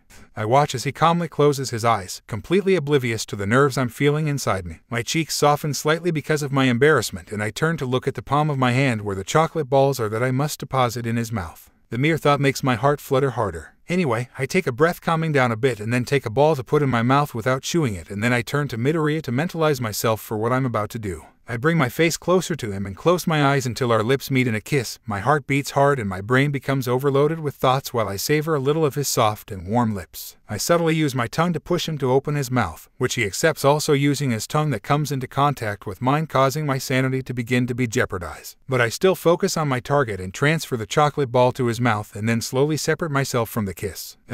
Delicious, he says without opening his eyes and tasting the chocolate I just gave him. He looks happy about it and I don't know if it's partly due to the fact that I had to kiss him. And now comes the second one, Midoriya, I say somewhat embarrassed, placing another chocolate in my mouth and then putting a hand on his cheek to get closer to him again to join us again in a kiss. I repeat the same process as before, savoring his lips while slowly passing the chocolate to his mouth. Once ready, I focus on moving away, but his hands rest on my cheeks to keep me attached to him without barely giving me time to breathe. Could it be that he doesn't want me to be separated? And it can't be that. He's still under the influence of alcohol and it may be due to any other reason, but even so, he makes me happy. Anyway, with a little effort I separate myself from him to observe how he tastes the chocolate.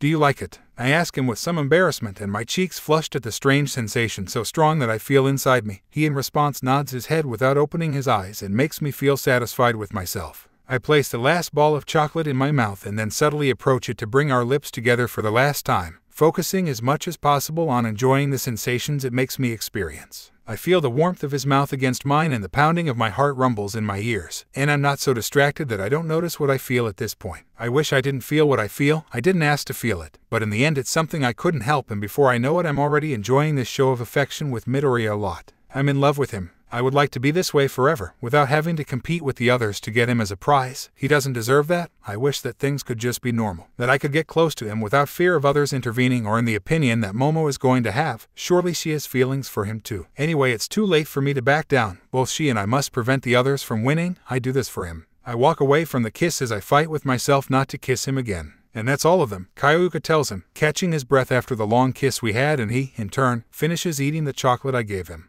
I want more, he said, opening his eyes in an adorable pout and puffing out his cheeks a little, causing me some amusement, and I smiled at him amused. Then I subtly approached his ear with a faint smile on my face. Maybe later, I said seriously. I certainly can't think about leaving him after going through this. I plan to make him mine. Kyoyuka stood up with her eyes fixed on her friends. See, that was nothing, Kyoyuka said, returning to her relaxed and collected demeanor, crossing her arms under her breasts. Though Kyoyuka-chan, I have a renewed respect for you for that. I hope I have to do the same soon, Mina said to Jiro with a sideways smile as she subtly applauded him with some admiration. You'd like to, Kyoyuka whispered to herself with a wicked smile, then pointed at Uraraka. I dare you, Uraraka-chan, she added with a frown, pointing to the chestnut, which was a little startled and then blushed. Go ahead, Uraraka answered, hugging herself with some embarrassment and hoping for an easy challenge. It's a simple challenge. You just have to kiss Midoriya with an ice cube in your mouth and then both melt it with your tongues, Kyoyuka challenged with a small smile on her face while the others except for Momo were surprised. Are you feeling good, Kyoyuka-chan? It looks like you're behaving just like Mina-chan, Jiro, Tsuyu said somewhat nervously when she saw the intensity her friend was having now. I have to agree with Tsuyu-chan, I never expected you to give a challenge like that, said Mina smiling with some nervousness looking at Kyoyuka. Not even she would have thought of such an idea for a challenge. I still don't hear your answer, Uraraka-chan, Kyoyuka said, her gaze fixed on the chestnut that was blushing and noticeably affected by the challenge. And I, Ieto, said Uraraka indecisively and in a complex mental debate about what she should do, something that was more than noticeable for the others but specifically for Mina, who looked sideways at Tsuyu. Mina said to her ally with her eyes, a sign that was understood by the green-haired woman, who nodded her head and then slowly approached Uraraka. You know, Uraraka-chan, I've heard that someone after being drunk starts remembering the things he did, Jiro, the frog girl commented calmly, causing Uraraka to tense up. I'm only saying that because I don't think you want to ruin the friendship you have with him, Jiro, Tsuyu added in a very subtle passive-aggressive tone, putting tension into the chestnut that put its hands to its head. Uraraka thought somewhat sad and defeated at the end and then let out a sigh and let her shoulders drop. I give up, I can't do that with Deku-kun, she said as she lowered her head and held out her hand to Kyoyuka, who calmly handed her the can of beer that the chestnut drank suddenly. Then pass the challenge on to me, Kyoyuka-chan, asked Mina excitedly, raising her hand asking to be next, being internally satisfied with how her plan was going perfectly. Jiro, on the other hand, smiled calmly. I don't think so, the challenge goes to Momo-chan, she declared as she pointed to her ally, who remained calm and closed her eyes. I agree to do it, Momo accepted calmly and then approached Kyoyuka to give her Izuku's matryoshka to take care of. What? Exclaimed Uraraka and Mina, surprised by the ease with which the black-haired woman accepted the challenge of Kyoyuka, who they presumed to be their ally. Momo turned to look at them with her hands on her waist. That's how you heard it, I can't afford to lose at this point, she declared seriously, looking at both of them, who could perceive a certain hostility in her tone despite the fact that she was stoic. After that, the sexy teacher Momo took an ice cube from the beer crate and then went to her bed where Izuku was currently sitting looking at the ceiling, until he noticed that the redhead was approaching him. Are you going to give me chocolate too, Momo-chan? Izuku asked Momo curiously and tilting his head slightly to the side. It's a little different than that, I'm going to need you to copy what I'm going to do, okay, Izuku-kun, said Momo with a slight smile and a faint blush on her cheeks as she sat next to the boy, who looked a little strange. I don't understand very well, but okay, count me in, Momo-chan, Izuku replied with a wide, cheerful and innocent smile that touched Momo. Close your eyes, she asked him kindly, and he obeyed without any problems. I stay for a few seconds appreciating his face, his freckles, his slight blush from alcohol, but above all his subtle features that are more noticeable when I am more focused on noticing them. My heart races, causing my beats to ring in my ears, and I feel my cheeks burn with fury at the mere thought of what I'm about to do with it. Technically this doesn't count as a kiss, right, so there's no problem. I place the cold ice cube in my mouth, being able to feel how it contrasts with the temperature of my tongue and palate. Anyway, I turn to Izuku and place my two hands on his freckled cheeks, and then I slowly approach him, in which I close my eyes, ready to focus all my senses on the experience we are about to experience. I get closer and closer, feeling his breath on my face, and finally join my lips to his in a shy contact. I begin to inexpertly use my tongue to try to force him to do the same, and to my surprise he reacts instantly to join his tongue to mine to begin to dominate me completely, with no choice but to follow his will. Without asking permission, he takes possession of my mouth and uses his hot tongue to rub it against mine and consequently come into contact with the ice that is slowly beginning to melt in my mouth. That embarrassing sound is drowned out by our encounter as the intensity builds, and I instinctively wrap my arms around his neck to go even deeper into what we're doing. I'm completely his right now, no matter which way I might think of it. I can't find any other way to describe what's happening. It's driving me completely crazy and addicted to this strange feeling that only he makes me experience. I truly love him. I say that without hesitation for a single second, and I'm more than determined to make him feel the same way about me once this stupid game is over. Our tongues continue to battle each other passionately while the ice is about to melt completely, which is bad for me as it would mean the end of this show of love that I have with him, but the others don't have to know if the ice melted. They have no way of finding out, so I can continue to love Izuku without any problems. He is everything to me. I think that's more than enough, Momo-chan, Toru says to her friend with some nervousness as she goes over to place a hand on the dark-haired woman's shoulder. However, Momo continued in her effort for a few more seconds, feigning ignorance until she felt how Toru's grip on her shoulder increased, causing her to resign herself to separate, and she did so with some subtlety and leaving a strand of saliva that connected her lips with those of the green hair. Thank you for obeying, Izuku-kun. You can open your eyes now, Momo said to Izuku with a small smile and a little blushing as she fixed the reading glasses she was wearing. He, for his part, opened his eyes happily and tilted his head forward slightly. No problem, Momo-chan, I like that, Izuku replied, completely oblivious to the weight of his words and the effect he had on all the girls in the place, most of whom were jealous of Momo, who smiled warmly and affectionately at him. After that, they all settled in a circle again with their eyes fixed on the black-haired woman who had to be challenged. Mina folded her arms with a smile to herself. Now after that show it's my turn to be challenged, so I'm anxiously awaiting what you'll say, Momo-chan, she said, completely cheerful at the kind of perverted and risque challenge she might receive. Momo glanced sideways at Kaioyuka, who smiled sideways knowingly to nod her head. In that case, I dare you not to touch Izuku-kun again for the rest of the game, Momo challenged with a certain air of superiority as she saw the hairy woman who widened her eyes in surprise. What? Mina exclaimed, very surprised and a little startled. You heard it very well, you won't lay a finger on him again for the rest of the game, Momo declared with authority and a certain seriousness, looking at her friend while the others were surprised by the challenge except for Kaioyuka, who was only amused by seeing Mina's expression. That's not valid, exclaimed Mina, looking at the black-haired woman with some anger. Why not? Asked Kaioyuka with folded arms, drawing attention to her. After all, there's no rule that forces you to come into contact with him in a challenge, so we can challenge you without any problems on the condition that you don't touch him, Jiro explained smugly and with a small proud smile that irritated Mina. Momo nodded calmly as she fixed her glasses. It's like Kaioyuka-chan says, and in my opinion it's a difficult challenge, so it's valid at this point, it's simply completely acceptable as a challenge, Momo said with a withering look and an argument that Mina couldn't face. Kaioyuka tucked a strand of hair behind her ear and then smiled at the hairy woman with a wry smile. Now the most important thing, do you accept or not? She asked in a venomous tone imitating Mina, which left her with a chill down her spine. Just remember well how Momo-chan and I put our lips together with Midoriya's, wouldn't you like to experience that? He added in a suggestive and provocative tone to further corner Mina. Mina exclaimed in her alarmed mind and being overwhelmed by the alliance of the provocative Master Momo and the sexy secretary Kaioyuka, who seemed to radiate an aura of superiority. Flashback. Several minutes ago in Kaioyuka's room, the two girls were talking about their plan against Mina. Then let's go over the strategy, Kaioyuka said calmly, resting her hands on her bed. Momo nodded serenely as she hugged Izuku's doll. The first thing is to keep a low profile to draw Mina's attention to Uraraka or Toru so that she challenges them, and depending on what you think she will start with difficult challenges to take lives. Momo began with her eyes set on her friend. That's right, it's most likely that none of them will accept the challenge, so I'll attract Mina's attention so that she passes the challenge to me and I'll fulfill it, Kaioyuka continued with her eyes closed and crossing her arms. After that, you'll challenge the one who's left with something complicated to give up and pass the challenge on to me, Momo added, also closing her eyes seriously on how the plan would continue.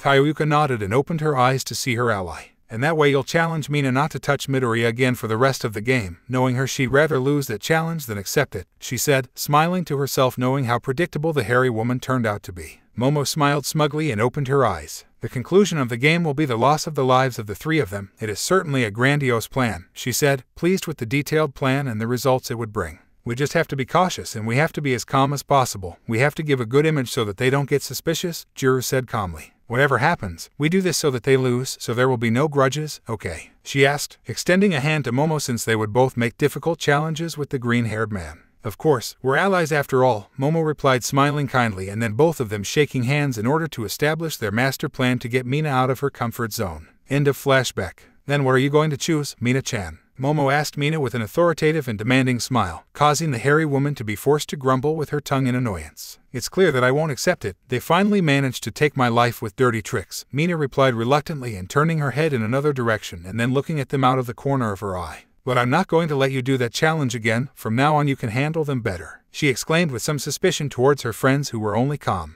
Then, just as several had been waiting from the beginning, Mina took a can of beer to open it and then proceeded to drink its contents, losing her first life in the process. This is absurd. 3 of us have lost lives in the same round, Uraraka said frustrated, bowing her head at the thought that her team was at a clear disadvantage against the rest. Are you frustrated, Uraraka-chan? Is it because your team is closer to losing? Asked Momo proudly, hitting the nail on the head and causing Uraraka to widen her eyes in surprise. Team, how come you? The brunette was asking when she noticed how the red-haired woman had known that she had a team, but she was interrupted by Kaioyuka. It's more than obvious to see, you and Toru have been a team for rounds, Kaioyuka said simply and easily as she shrugged her shoulders, causing both Toru and Uraraka to tense up when they were discovered. Oh hey girls, we're all a team against Mina, do you remember it? Toru said to Momo and Kaioyuka, trying to dispel suspicion and not be discovered. Enough of this farce, Uraraka said earnestly, rising to his feet, capturing everyone's attention. Yes, Toru-chan and I are a team so that you don't beat Deku-kun either, what's wrong with that? Asked the chestnut, crossing his arms imposingly as he glared at Momo and Kaioyuka, who were not affected and also stood up.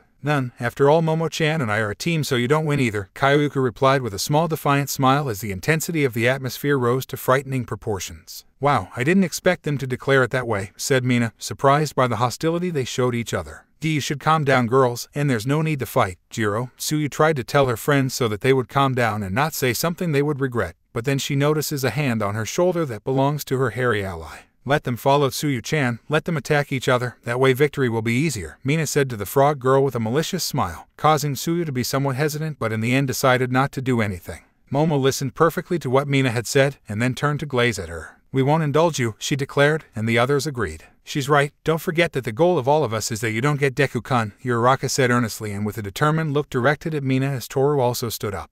My enemy's enemy is my friend, that doesn't apply here, you are our enemies too, Kyoyuka said to Uraraka and Toru in a direct and crude way with signs of hostility. The same goes for you, we won't let you win. Toru replied to the opposing side and you could already see lightning and sparks impacting because of the looks that the three alliances were directing at each other, being more specific Uraraka, Momo and Mina who only smiled defiantly. Jijiro, Tsuyu said somewhat intimidated as she raised her hand to catch the attention of the others. Does anyone know where Midoriya-chan went? She asked, and automatically the tension disappeared completely and they all quickly turned to look at Momo's bed, which was completely dislodged. Yes, Kyoyuka said, stuttering a little with shock as she and the others watched in different parts of the room.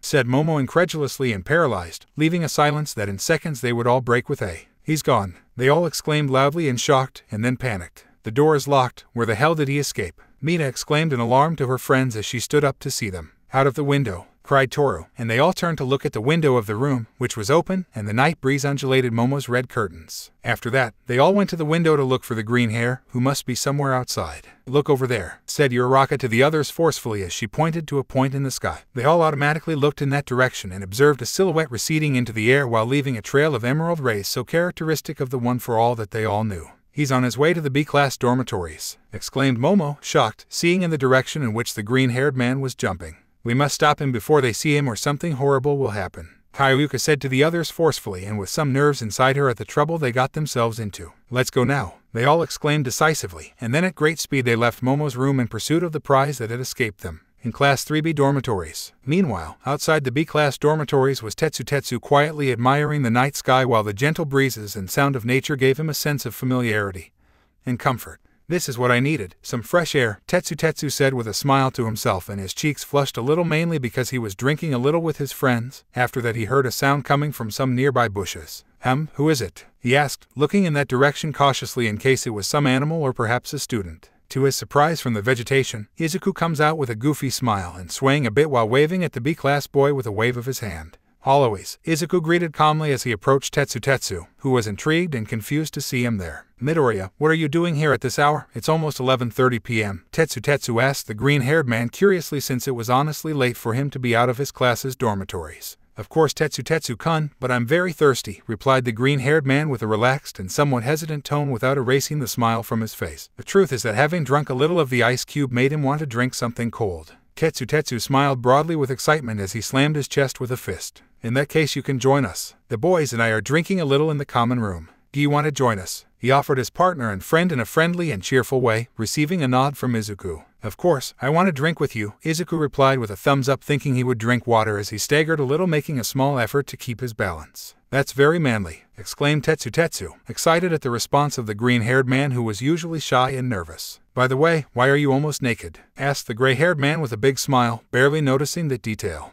It's comfortable, Izuku replied simply. Excellent, in that case I'll do it too, replied Tetsu animatedly, then took off his shirt and pants and then threw them aside and also stayed in gray underpants. Now let's go inside Midoriya, the others will be glad you drink with us, he said to the green-haired man as he took his arm to help him walk inside the building where the voices and laughter of the B-class boys could be heard. You're a great friend, Tetsu-kun, Izuku said to the B-class boy with a thumbs up and a goofy smile before the two of them entered the room. About 15 minutes later we met the girls of Class A who were already arriving at the dormitories of Class 3B. They could now hear how attacks were being made from the building and different rumblings somewhat loud. The 6 girls ran to the front of the building, but a tremor caused them to temporarily lose their balance. What the hell is going on in there? Mina asked, surprised by what was happening inside the dormitories. Let's go in once and for all to stop Izuku-kun, said Momo to her friends once the shaking stopped and luckily she had left Izuku's matryoshka in her room. They were all about to run to the entrance but something flew out of one of its walls. Liwa, exclaimed Toru, stepping aside to avoid the large object that left a large hole in the wall after being ejected from the building.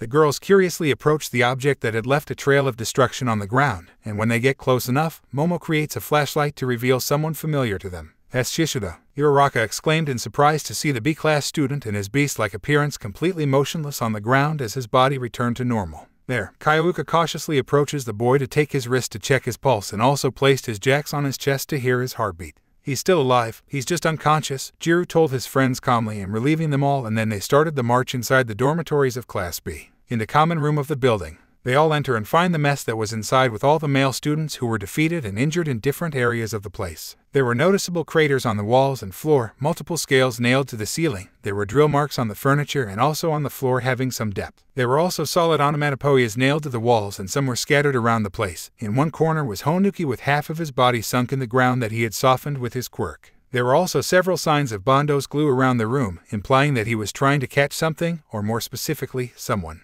All of them were undoubtedly out of action, and one of them was Monoma, who was lying next to a crater on the ground with both arms exposed, showing a violet hue since he may have tried to use the one for all when copying it.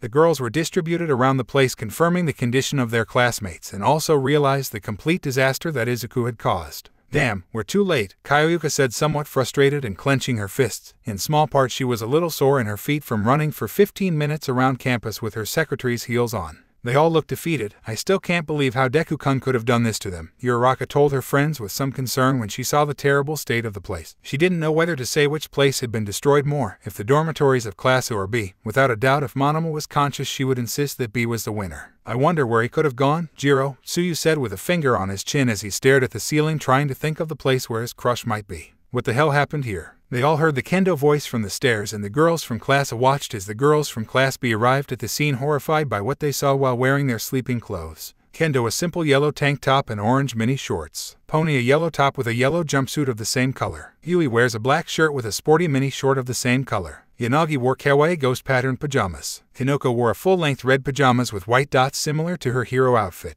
Ibara, on the other hand, wore a long white dress that went down to her ankles and had long sleeves, something very much in keeping with her purity. Setsuna, on the other hand, only wore a black top revealing her midriff and also wore a green sports mini short. Needless to say, they all looked incredibly attractive in their clothes, and their developed bodies did not give much help to hide that fact. Their legs, their breasts, their waists, and how somewhat disheveled they were. Without a doubt, all that was a landscape that any man in Minta would pay to see. Yes, Minta is not categorized as a man according to a unanimous vote of the girls of both classes. He was just Minta. Girls, Toru said with his hands on his chest as he saw them arrive. What happened to them all? A villain? Setsuna asked the girls of Class A with some concern as she put herself on guard for a possible match. What are you doing here? Kinoko asked her class friends with some doubt and intrigue. You see, we, said Uraraka, scratching her head, somewhat embarrassed and blushing for what she would have to say to them. But out of nowhere Mina places a hand in front of her, catching the attention of the others, who saw how she gave them a message with her eyes. Don't tell them anything about the game was the message that Mina gave them, and they all agree. It's not like they could justice that they were doing perverted things with the green-haired man to end up staying with him. Some things were better kept hidden.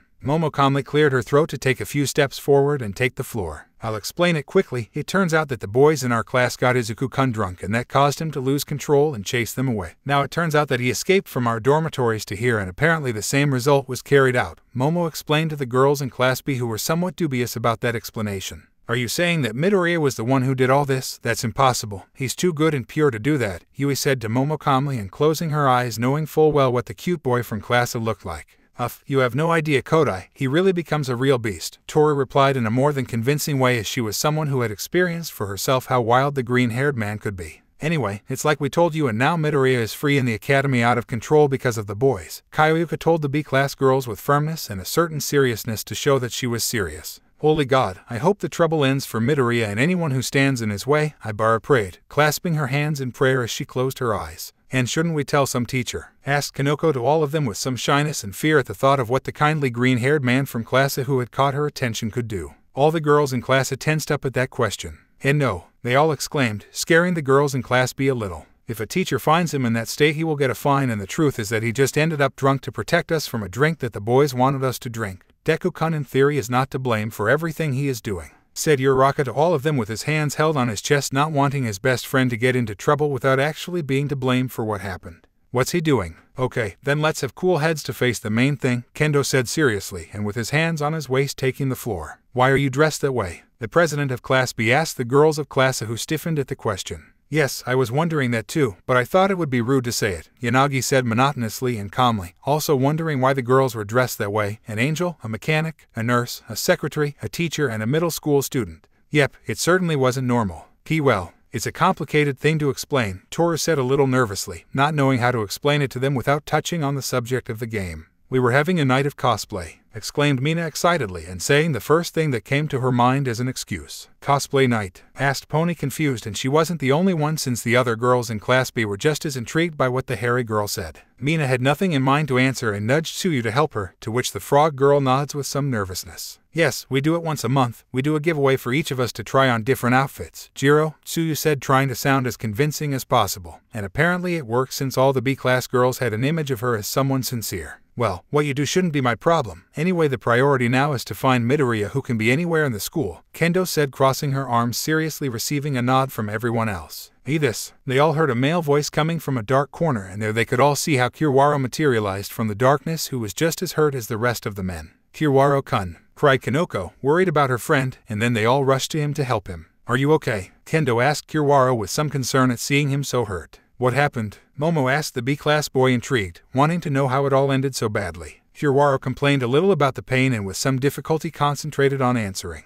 Midoriya. Tetsu brought him to drink with us, he said, having the full attention of the 13 girls. It was fun at first, but he started drinking all the alcohol we had. He continued to reminisce about that moment, then coughed a little. We tried to reassure him, but he had completely changed. That thing wasn't Midoriya, Kiwaro said, remembering the intimidating figure. That thing? Asked Kanoko fearfully and with a certain chill, and she wasn't the only one in that state. Yes, that escaped anything I could see in an abyss of darkness. I just hope it doesn't kill them all, Kiwaro replied with some difficulty, before coughing a little harder than before, remembering the way the creature had killed all the boys. Do you know where he went? Yanagi asked his friend curiously. He nodded. He's here. In the dormitories. He hasn't left here at any time, Kiwaro replied, causing everyone to feel a cold breeze on their necks, causing them a frightening sense of fear. Do you say he's here? Asked Toru with noticeable fear in her tone as she hugged herself, trying to feel protected. Tengen. Be careful, was the last Kiwaro could say before he lost consciousness at the bewildered sight of the girls in both classes who had been left with a bad taste in their mouths. Is anyone else as scared as I am? Asked Kanoko openly as she looked at the others present. Me, replied Tsuyu, Toru and Ibara, raising their hands, all evidently frightened by the sudden atmosphere of fear left by Kiwaro's words. Momo made an effort to stay calm and took the floor. Okay, we need to stay calm and work together to fix this problem, said the class vice president, trying to take control of the situation.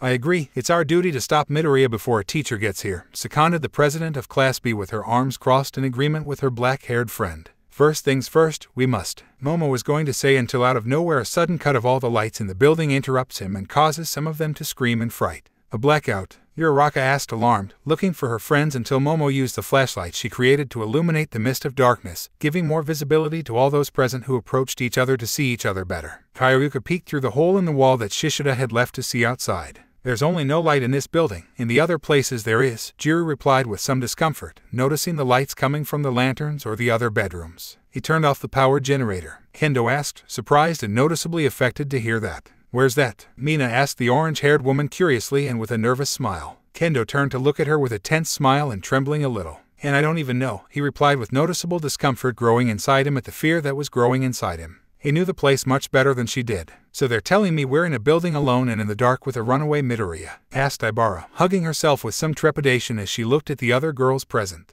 After that, a cold, whistling breeze entered the building through the hole in the wall, and the night sound gave a much spookier atmosphere to the Class B dormitories, which were completely dark. Yes, replied all the others, each with a bad feeling that something bad was about to happen. Even the small thought of fleeing the place crossed their minds and didn't sound at all far-fetched. A little detour in the innocent game that led to the search for the missing and uncontrolled Izuku in the dark dormitories of Class 3B. It only remains to be seen how events will unfold for the girls of Class A, who now had more help from the girls of Class B, but were nevertheless now in a territory where the green-eyed predator was in complete control. Well, a different kind of minigame. Chapter 9, Seek and Hunt. We met the 13 girls from the class who were in the destroyed common room of the dormitories of Class B, which at that time was without electricity. Not long ago, the power had gone out because of Izuku, who was somewhere in the compound, leaving the girls intimidated by the new environment that had formed. Oh okay, first of all we must calm down to put things in order, said Momo, trying to appear calm while with her flashlight she illuminated through the mist of darkness so that her friends could see her. See, how do you want us to calm down in a situation like this? Asked Kanoko fearfully and frightened as she looked at the vice president of Class A. But it's no use being frightened, we must act, exclaimed Uraka, plucking up the courage as much as possible to lessen the fear of the rest, which served to lower the tension to a certain extent. Okay, first of all we're going to need more flashlights since I don't plan to stay in the dark here, Setsuna said seriously and placing her hands on her waist as she looked at the rest who nodded in agreement with her. I'll take care of that, Momo replied decisively to proceed to create lanterns for everyone and a small lantern that she placed on the floor to illuminate the common room a little. Then they all turned on their flashlights to start looking in different directions to check the place and the boys of Class B who were still unconscious because of their battle with the missing and dangerous green hair. Now how should we continue? Yanagi asked the girls in class calmly and neutrally, quickly getting used to the scary environment. Momo nodded. First things first, we must. She was about to say but is interrupted. I'll call the ghost hunters. They'll take care of Midoriya, exclaimed Pony with a tense smile catching the attention of the others who had beads of sweat on the back of their necks and didn't know whether to take what the blonde said seriously. Just because fear doesn't mean I'm a ghost, Tsunotori-san, Kyoyuka said calmly and closing her eyes and then sighing. After all, maybe Pony said that out of fear and it was understandable. This wasn't a situation they should be in. Momo came to the same conclusion as her ally and decided to take the floor. Let's make this clear, are you all determined to help Izuku-kun? Asked Momo to all the girls in Class B with relative seriousness and firmness. Now with the recent power outage it's normal if they don't want to put themselves in a bad situation and decide not to look for Izuku. There, Tsuyu nods his head, catching everyone's attention. Well, I honestly don't think we should involve them in our class problems, Jiro, Tsuyu said dressed as an angel saying what she really thought. After all, her friends in Class B didn't need to be compromised. It's true, at the end of the day this was caused by the boys and it's up to us to fix it. You don't have to risk it, Tora said to the girls of Class B in a kind and generous way to encourage them not to make an effort to look for the green hair. Mina nodded her head with her arms crossed at what her friends had said. Besides, it's not like they know Midoriya well enough to take a risk for him, says the haired woman, smiling relaxed and somewhat amused, since it's not possible that they would put themselves at risk for someone they hardly talk to. But to the surprise of her and the other girls in Class A, the girls in Class B had blushed slightly and were a little nervous even though the darkness helped hide their flushed cheeks a bit. Well, I really consider Midoriya to be a great friend and I want to help him, Kinoko said with some shyness as she squeezed her hands over her pajamas with a little embarrassment. I'd feel bad if I didn't help him after all he's done for me, Yui said with her calm face slightly blushing as she looked in another direction and held her arm. I think the same, and if he gets punished, I won't be able to tell him my opinion about the book he lent me, Yanagi said, keeping his expressionless face as he played with his fingers a little. Ibara pulled his arms to his chest as he lowered his head slightly. He has helped me in many things besides supporting me in the botany club. It would be a despicable act not to give him my help, said the saint of Class B with a little embarrassment. And I don't want Midoriya-san to be punished. He teaches me Japanese and tomorrow we were going to meet, Pony said a little nervously as she squeezed her fists over her yellow jumpsuit. Well, certain things happened and I'm willing to help you, Setsuna said, crossing her arms with a small blush on her cheeks as she looked away in another direction. All the girls in class were experiencing a mixture of feelings, as a surprise since they didn't expect that Izuku was going to get along so well with the girls in Class B to the point where they wanted to risk themselves to help him. But they were also jealous for the reason that other girls were somehow interested in the green hair. After all, their reactions were enough to reveal that. And you, Kendo? Momo asked her orange-haired friend with a stiff smile and trying to be nice, but still some jealousy came through. They all watched the Class B president playing with her fingers while shrugging her shoulders blushing. She became a little nervous about the question and tried to find the right words to answer. And I have a duty to help you as the representative of Class B. Now it's also our business as we have entered our dormitories. Kendo replied trying to appear as calm and confident as possible. But even that could not completely fool the rest as they could still see the blush on her cheeks. Mina thought between annoyed and amused, because although she was irritated by the superficial interest of the girls in Class B, it would be good for them to find Izuku successfully. Still, Momo cleared her throat to continue. Then with everything said and done, what we must clearly do is find him, find a way to calm him down without violence, and then take him back to our bedrooms, she explained as clearly and calmly as possible to put aside her jealousy. Kendo nodded earnestly at what he had said. I agree, for that you have to analyze the current situation. We don't have electricity, the boys won't be of help and Midoriya is a possible danger, she said, crossing her arms recapitulating the current situation. That's why in order to find him we have to divide into a group to cover more space in the search, Kendo added, looking at the other girls. Okay, does anyone have a better idea that isn't so cliché? Asked Mina openly, looking at the others. Excuse me, asked Kendo, a little offended by what the haired woman said, to which Mina shrugs her shoulders. Not to offend, but clearly everyone here has seen horror movies and if we split up it's more than clear that we'll be less safe, Mina clarified calmly looking at Kendo as she explained her point.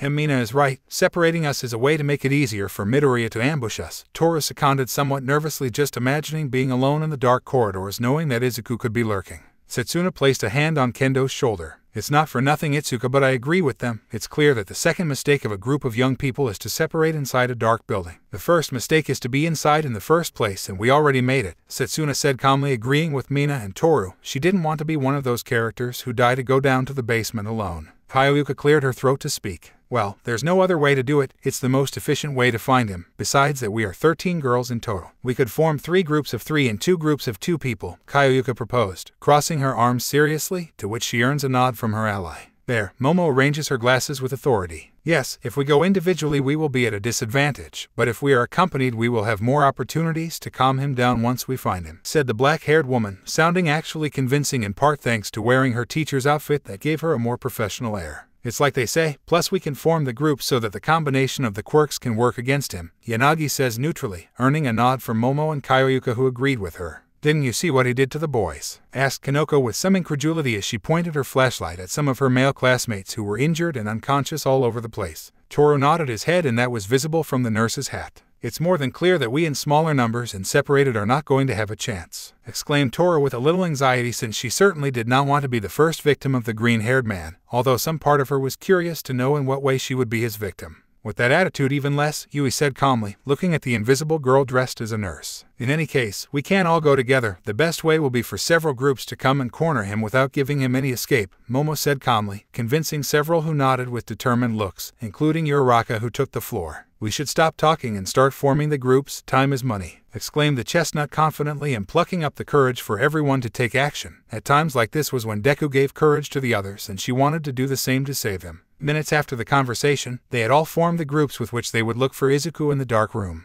The first is that of Momo, Kendo, and Kyoyuka, who were together talking to each other. I have my creation. Kendo has his combat skills and his quirk to catch Izuku, and finally Kyoyuka-chan with his jacks can try to locate him, Momo said serenely, seeing her 2 teammates who nodded determined in their goal of finding the boy. The second group consists of Ibara, Setsuna, and Tsuyu, where Takage was playing around with Tsuyu's angel wings a bit. The green team, exclaimed Setsuna with a big excited smile, identifying his team. Jiro, it may work because Shiozaki-chan could immobilize him and Takage-chan can entertain Midoriya-chan with pieces of his body, Tsuyu said calmly, the slight blush on his cheeks from the alcohol that was already running out slightly. That didn't sound very good, Asui-san, Ibara said to the frog girl by way of reproach for the way in which she could have misunderstood what she said. At that, Setsuna hugged herself with a flirtatious smile. Well, I wouldn't mind entertaining Midoriya with my body, said the green-haired woman with a slight blush on her cheeks, causing Ibara's face to light up red. Please don't joke about it. That's a lustful thought, Ibara said to her friend nervously and embarrassed at the fleeting image that flashed through her mind, which caused Setsuna to laugh amused at her reaction.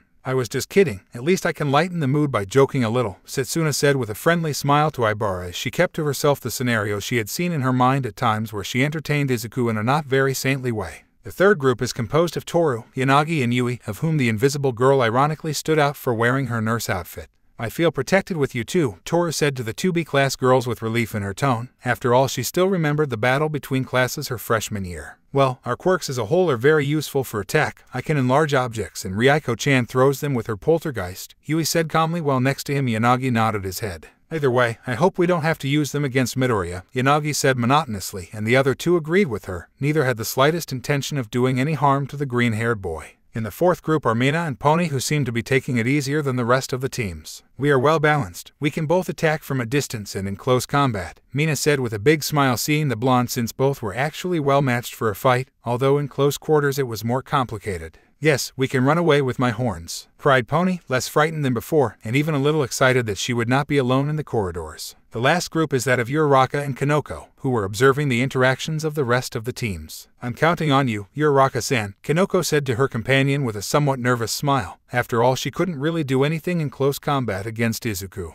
Uraraka turned to look at Kanoko to give her a thumbs up. And don't worry, Komori-san, in close combat I might try to immobilize Deku-kun with my quirk, Uraraka said to Kanoko with a somewhat forced smile. After all, she was also slightly scared, but she must have been brave in those moments. Kanoko felt a little better about her partner's confidence and nodded her head. Then I can create mushrooms to lull him to sleep, said the chestnut with a more confident smile. They're the brown team, exclaimed Setsuna with a smile, pointing to both chestnuts, who smiled slightly with a few drops of sweat on their temples. Don't go naming names because of the color of your hair, Setsuna, Kendo said to her friend somewhat strictly, as she could be rude. But we need code names to communicate. It's essential, Setsuna replied with a simple shrug of her shoulders and then placed her hands on her waist as she looked at her president.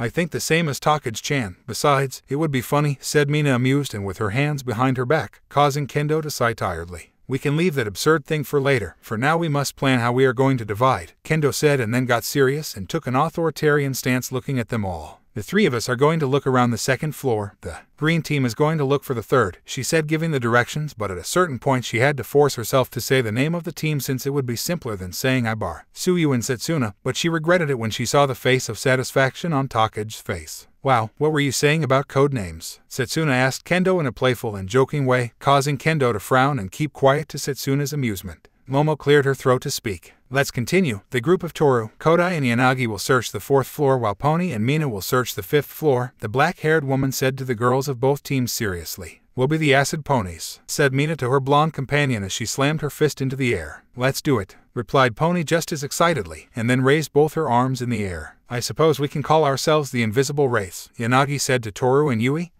who agreed and nodded. And where shall we look? Hinoko asked Momo curiously since they hadn't mentioned her or Uraraka. Kendo took a few steps forward, catching the attention of both chestnuts. You will search this floor and stand guard in case Midoriya wants to escape, the B-class president replied calmly and with a slight smile. It's a decent thing, that's fine with me, said Uraraka, smiling relieved and calmer since it was unlikely that they would ever be attacked on the first floor where the men were still unconscious. Hinoko agreed with her friend that on the first floor they had more space and she could create mushrooms with more freedom to move around. Now the best thing will be for us to start looking. Does each one have their own lanterns? Asked Momo to all of them, and so the others nodded their heads, each one having their flashlights on. Does each group have its communicators? Asked Kyoka calmly, and the 5 respective girls in each group nodded as they looked at their walkie-talkie-like devices with which they would communicate. With all that said, I wish you all luck. Remember that we must find him and calm him down. If possible, do it without violence, said Momo in a serene and authoritarian way, earning the nods of the 12 girls, and then they all went in the direction of the stairs except for Kinoko and Uraraka, who kept the lantern.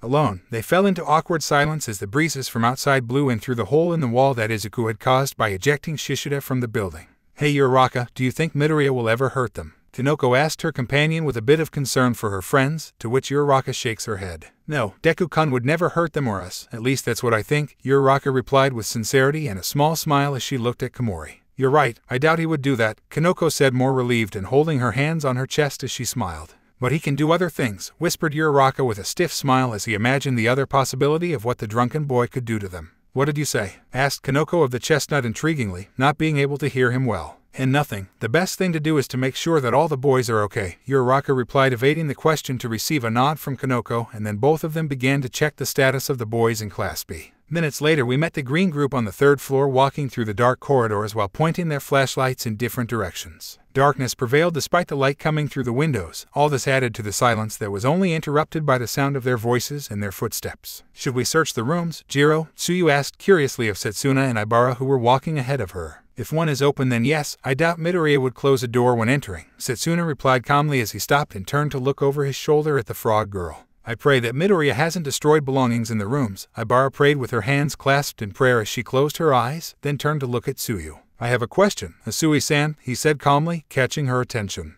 You can call me Tsuyu, Tsuyu said calmly, and the B-class saint nodded. Tsuyu-chan, what time did you find Midoriya in that state? Ibara asked Tsuyu curiously, and Asui placed a finger on her chin thoughtfully. Well, it was about 8 p.m. and we didn't find him in the state he is in now. He was asleep, Jiro, Tsuyu replied, being honest in that aspect since after all it was true. And did you also fight with the boys in your class? Setsuna asked Tsuyu, and Tsuyu nodded. Jiro, he left the common room very destroyed. He was asleep on a note from the boys who explained how they had drunk him, Asui replied calmly, causing Ibara to be somewhat incredulous. So you left him there asleep in that drunken state without even covering him with a blanket? Asked Ibara, clearly surprised because according to what they have been told they arrived at 8 o'clock and now it is almost 12 o'clock at night. So during that period of time the girls of class had let the poor boy sleep on the floor of the common room. Tsuyu became a little nervous when she saw that she couldn't answer truthfully, and she couldn't think of what to answer. Well, we didn't really leave him lying there on the floor, but, said Tsuyu until the sound of a door caught the attention of the 3 girls. SHH, did you hear that? Setsuna asked her 2 companions, who nodded and shrugged a little in fear that Izuku was near. It came from there, she added, pointing to a corner with the light of her flashlight, and then the 3 of them began to walk cautiously,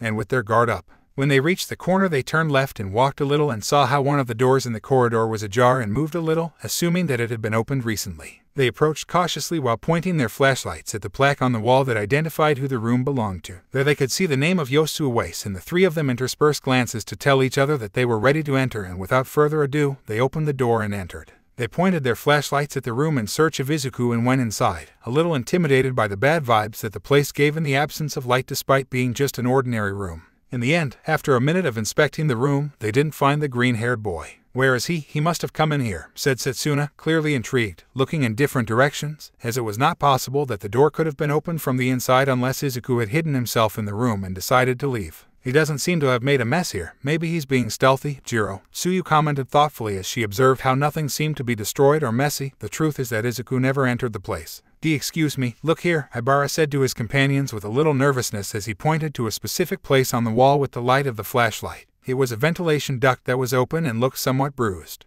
"The ventilation? It's true that a person would fit in there, but I doubt if he could move freely," said Setsuna, doubtful if she really believed that the boy would be able to move through the ducts. "Either way, we must tell the others, Jiro," Tsuyu said seriously, looking at her friend who stared at her for a few seconds until she covered her mouth to hold back her laughter. "It's hard for me to take this seriously when I see you dressed like that," said Setsuna, amused and trying not to laugh since after all Tsuyu was still dressed as an angel. If this were a movie, it would definitely be a comedy or a parody of horror movies. Meanwhile, on the second floor we met the group of Kendo, Kayuka and Momo, who had just turned a corner to continue looking in different directions by shining their flashlights. "So what they did was cover him with a blanket and take him to his room, right?" said Kendo, summarizing what both girls had told them about the way they acted when they found Izuku on the floor of the common room. "Exactly, we couldn't leave him there in that state," Momo lied calmly as he continued walking and pointed straight ahead. "And how did you find out that he had escaped?" Kendo asked the two girls in costume curiously. "Well, I heard it. It made a noise in his room, and when we went to see, he had already escaped through the window," Kayuka replied, clearly telling a lie, but he said it in a way that was convincing to the orange-haired B-class. After that, the Kendo communicator began to play and the girl took it to bring it to her ear to listen to the transmission. "What's wrong?" Kendo asked calmly to hear Setsuna's voice on the other line. "Don't call us the executive team, Setsuna-chan," Kendo said, frowning, somewhat annoyed with her friend. "No, you don't have to say change all the time, just speak normally," she said, somewhat exasperated, while Momo and Kayuka felt sorry for their friend. After all, they had Mina on their side and understood the feeling. "Do what you will," Kendo said, sighing wearily to hear what Setsuna had to say. "What? Events?" she exclaimed, surprised at what she heard. "What's going on?" Momo asked Kendo, intrigued, as the girl cut off the communication to turn to look at them seriously. Apparently, Setsuna, Asui and Ibara saw the vent in Yosukan's room open, so they assumed that maybe Midoriya is using them to move around the building. Kendo notified, with a little concern that this would turn out to be true. After all, the ventilation ducts connected to all the rooms in the building. "That sounds absurd. It's not like he's a monster from a horror movie," Kayuka said, reluctant to believe that Izuku would enter those narrow places like a predatory monster. "We can't rule anything out. For now, it's best to try to locate him with your quirk," Momo said to her ally and friend calmly, and Jiro nodded, accepting the request to the quirk. Kayuka approaches the surface and rests his ear on the wall while plugging his two jacks into the wall to begin concentrating on the sound waves that gave him a mental image of the bodies moving within the radius of his perceptual range. He visualized them, 3 figures moving on the upper floor and 2 figures sitting on a sofa on the first floor talking. The boys, being unconscious, did not make any sound with which to locate them, but he was sure that they were still there. After a few more seconds, Kayuka stepped away from the wall to look at her team. "Unfortunately, I can't hear around the whole building. I only managed to locate the green team upstairs, and below would be the boys next to the brown team," Jiro said, identifying the teams by their nicknames when he saw it simpler. "Then we must assume they're on the upper floors," Momo deduced, with her arms folded and thinking that Izuku might be on the 4th or 5th floor. "We must warn you," Kendo said, but he stopped because he refused to say such ridiculous names. "Come on, say it. We know it sounds absurd, but it's a way to identify them better," Kayuka said to Kendo with a small smile and placing a hand on his shoulder, causing the orange-haired to bow his head in defeat. "To the team of the acid ponies and also the invisible wraiths," Kendo said tiredly. So then Kayuka and Momo let out a little funny giggles at those names, and Kendo joined them in at least having a little fun despite the situation they were in. Meanwhile, Yanagi, Yui, and Toru walked through the halls of the 4th floor, with the nurse girl walking behind the B-class girls. "So we were cosplaying and playing to challenge each other," Toru said happily as he tried to make the lie they had been told convincing. "I just asked you how they found Midoriya," Yui said, somewhat tired of listening to Toru ramble without having answered the question he asked her almost 5 minutes ago. "Ah, we found him asleep and half naked on the floor of the common room," Toru replied simply, then stiffened when she realized that he had responded very sincerely by revealing that he was without clothes. "Half naked?" Yui asked in surprise and blushing without being able to help but make a mental image of the boy, which caused her calm countenance to be more disturbed by nerves. as he was only in his underpants, so we covered him with a blanket, Toru said, playing with his hands with a small blush on his cheeks to try not to cause suspicion. Then you can still be half naked while you're hidden, Yanagi said calmly and monotonously as she looked in different directions. Of course she also made a mental image and her cheeks were flushed but the darkness helped hide it. Please don't say that, Ryoko. The last thing I need now is to have that in mind, Yui said, closing her eyes and trying to get that image out of her head. She would just keep it deep in her mind in case she needs it. It's better not to ask about it. Then the sound of the communicator catches the attention of the three girls and Yanagi pulls it to his ear to hear the transmission. Yes, asked Ryoko to hear what Kendo was saying on the other end of the line. Here or on the 5th floor, are you sure? She asked calmly, then nodded her head. Okay, we'll be careful, he said, and then cut off the communication. What's going on? Toru asked the gray-haired girl who turned to look at them neutrally. Apparently Jiro used his quirk to try to locate Midoriya and suppose he may be on this floor or the 5th. We must stay alert, Yanagi replied, causing both girls to be a little surprised and then nod to continue walking cautiously to any sound or movement they witness. They turn in a corridor and managed to see how one of the doors was open, and from that clear sounds could be heard that attracted the attention of the three girls, who tensed and put themselves on guard, preparing for the case they were forced to attack Izuku. My room? Yui asked earnestly as the three of them got close enough to wait to enter the room. I can't help much, I'll stay behind, Toru said seriously, since wearing clothes would not be useful to his invisibility, so it was best not to be a hindrance to his team. The three girls wait a few seconds and then enter, pointing their flashlights at the male figure that was there, and hearing a growl they acted on impulse. Yui enlarged a ball he had taken and Yanagi with his quirk sent it in the direction of the boy inside, who rubbed his eyes to regain his vision in the light of the flashlights. There they watched as the giant ball hit the boy's forehead, which produced the sound of a metallic thump. Hey, cried the boy, shocked and in pain, as he fell backwards to the ground from the impact on his forehead. The three girls pointed their flashlights at the boy as they approached and saw a half-naked Tetsu rubbing his ass, at least making his metal head to cushion the blow to his forehead. Tetsu, what are you doing here? Yanagi asked her gray-haired friend calmly and unaffected at all by seeing Tetsu's body. Of course, if it were Izuku it would be another story. We thought they had all been defeated by Midoriya, Yui said to his friend and classmate, who stood up from the ground to see the girls in front of him with a big smile. Hello girls, it's good to see you right now. Midoriya swept us away, but it wasn't enough to leave me out, so I was chasing him and this is where I lost track of him. Tetsu replied with his hands on his waist while the girls focused more on his state, having noticeable bruises on his torso, arms and legs, and bloodlines descended from his forehead and lips. You're in a very bad state, you shouldn't move much, Toru told Tetsu, worried about him and honoring her nurse outfit for caring about the injured boy. Nonsense, I must show Midoriya that I am as manly as he is, exclaimed Tetsu with a big smile, being inspired and excited as he clenched a fist in front of him. You know he's drunk, don't you? Yanagi asked, clearly doubting if his friend was right in the head after Izuku's beating of them. That doesn't matter, he's certainly a man to be feared for the way he defeated us, but for that very reason I must make myself more of a man by finding him and defeating him, replied Tetsu, making it clear that he would not back down from his decision. Because that's what a man does. After that, some sounds from the hallway caught the attention of the three girls and the boy, who turned to look in the direction of the door. Do you hear that? Asked Toru, a little afraid that they would meet Izuku now. Stay tuned, Yui said earnestly as she and her friends stood guard and prepared themselves. I'm ready for round 2, Midoriya, exclaimed Tetsu with a defiant smile as he stared at the door as he turned his entire body into metal. They heard the accelerated footsteps approaching them and the tension was rising. Being able to feel that there were only seconds left for them to meet the cause of everything, there were only seconds left. 3, 2, 1, Helga, shouted Mina as she entered the room preparing her acid to attack, but both she and those inside froze when they saw that the green-haired man they were looking for was not there. Mina, asked Toru, confused to see her friend there even though she should be upstairs. Oh, thank God I found them, exclaimed Mina in relief, and then ran to her secret friend to wrap her in a tight embrace. What's going on? Where's Pony-chan? Yui asked the haired woman curiously and calmly, causing Mina to widen her eyes as she remembered what happened and consequently began to tremble a little.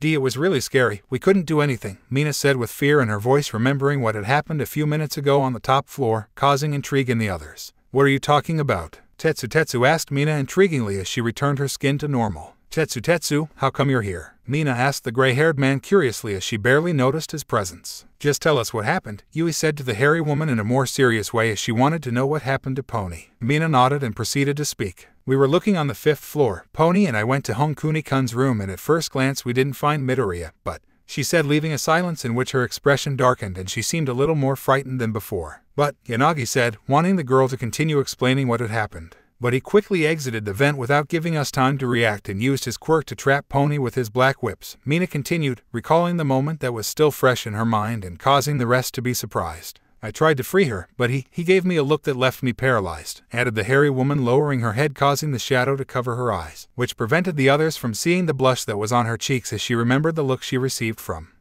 After that he took her through the ventilation and I couldn't ask for help since she had the communicator, he concluded, looking up calmer. "This is bad. We've lost Tsunotori-san," Toru said worriedly and somewhat fearfully as she held her hands on her chest hoping that her friend was okay. "We must warn the others," Yui said to Yanagi, who nodded her head to take the communicator, planning to report what happened. "One question, why is clase here?" asked Tetsu, clearly distracted by the presence of the girls in the place. "We'll explain it to you later," said Toru and Mina at the same time, seeing the boy who didn't give it any more thought and accepted. Meanwhile, on the first floor were Uraraka and Kanoko sitting on one of the sofas in the common room that had been placed near the lantern. This piece of furniture was in a deplorable state and it was necessary for Uraraka with his quirk to arrange it so that they could both sit down. Both of them had already checked the condition of the other boys and carefully placed them near a corner so that they were not lying all over the place. "I hope they're all okay up there," Kanoko said with a little concern for her friends and colleagues who would be in greater danger on the upper floors. "So do I. Anyway, it's good to see that all the boys are just unconscious," Uraraka said with a small relieved smile. "The truth is that they were hurt, but not as much as would be expected from all the power that Izuku has presented with his attacks.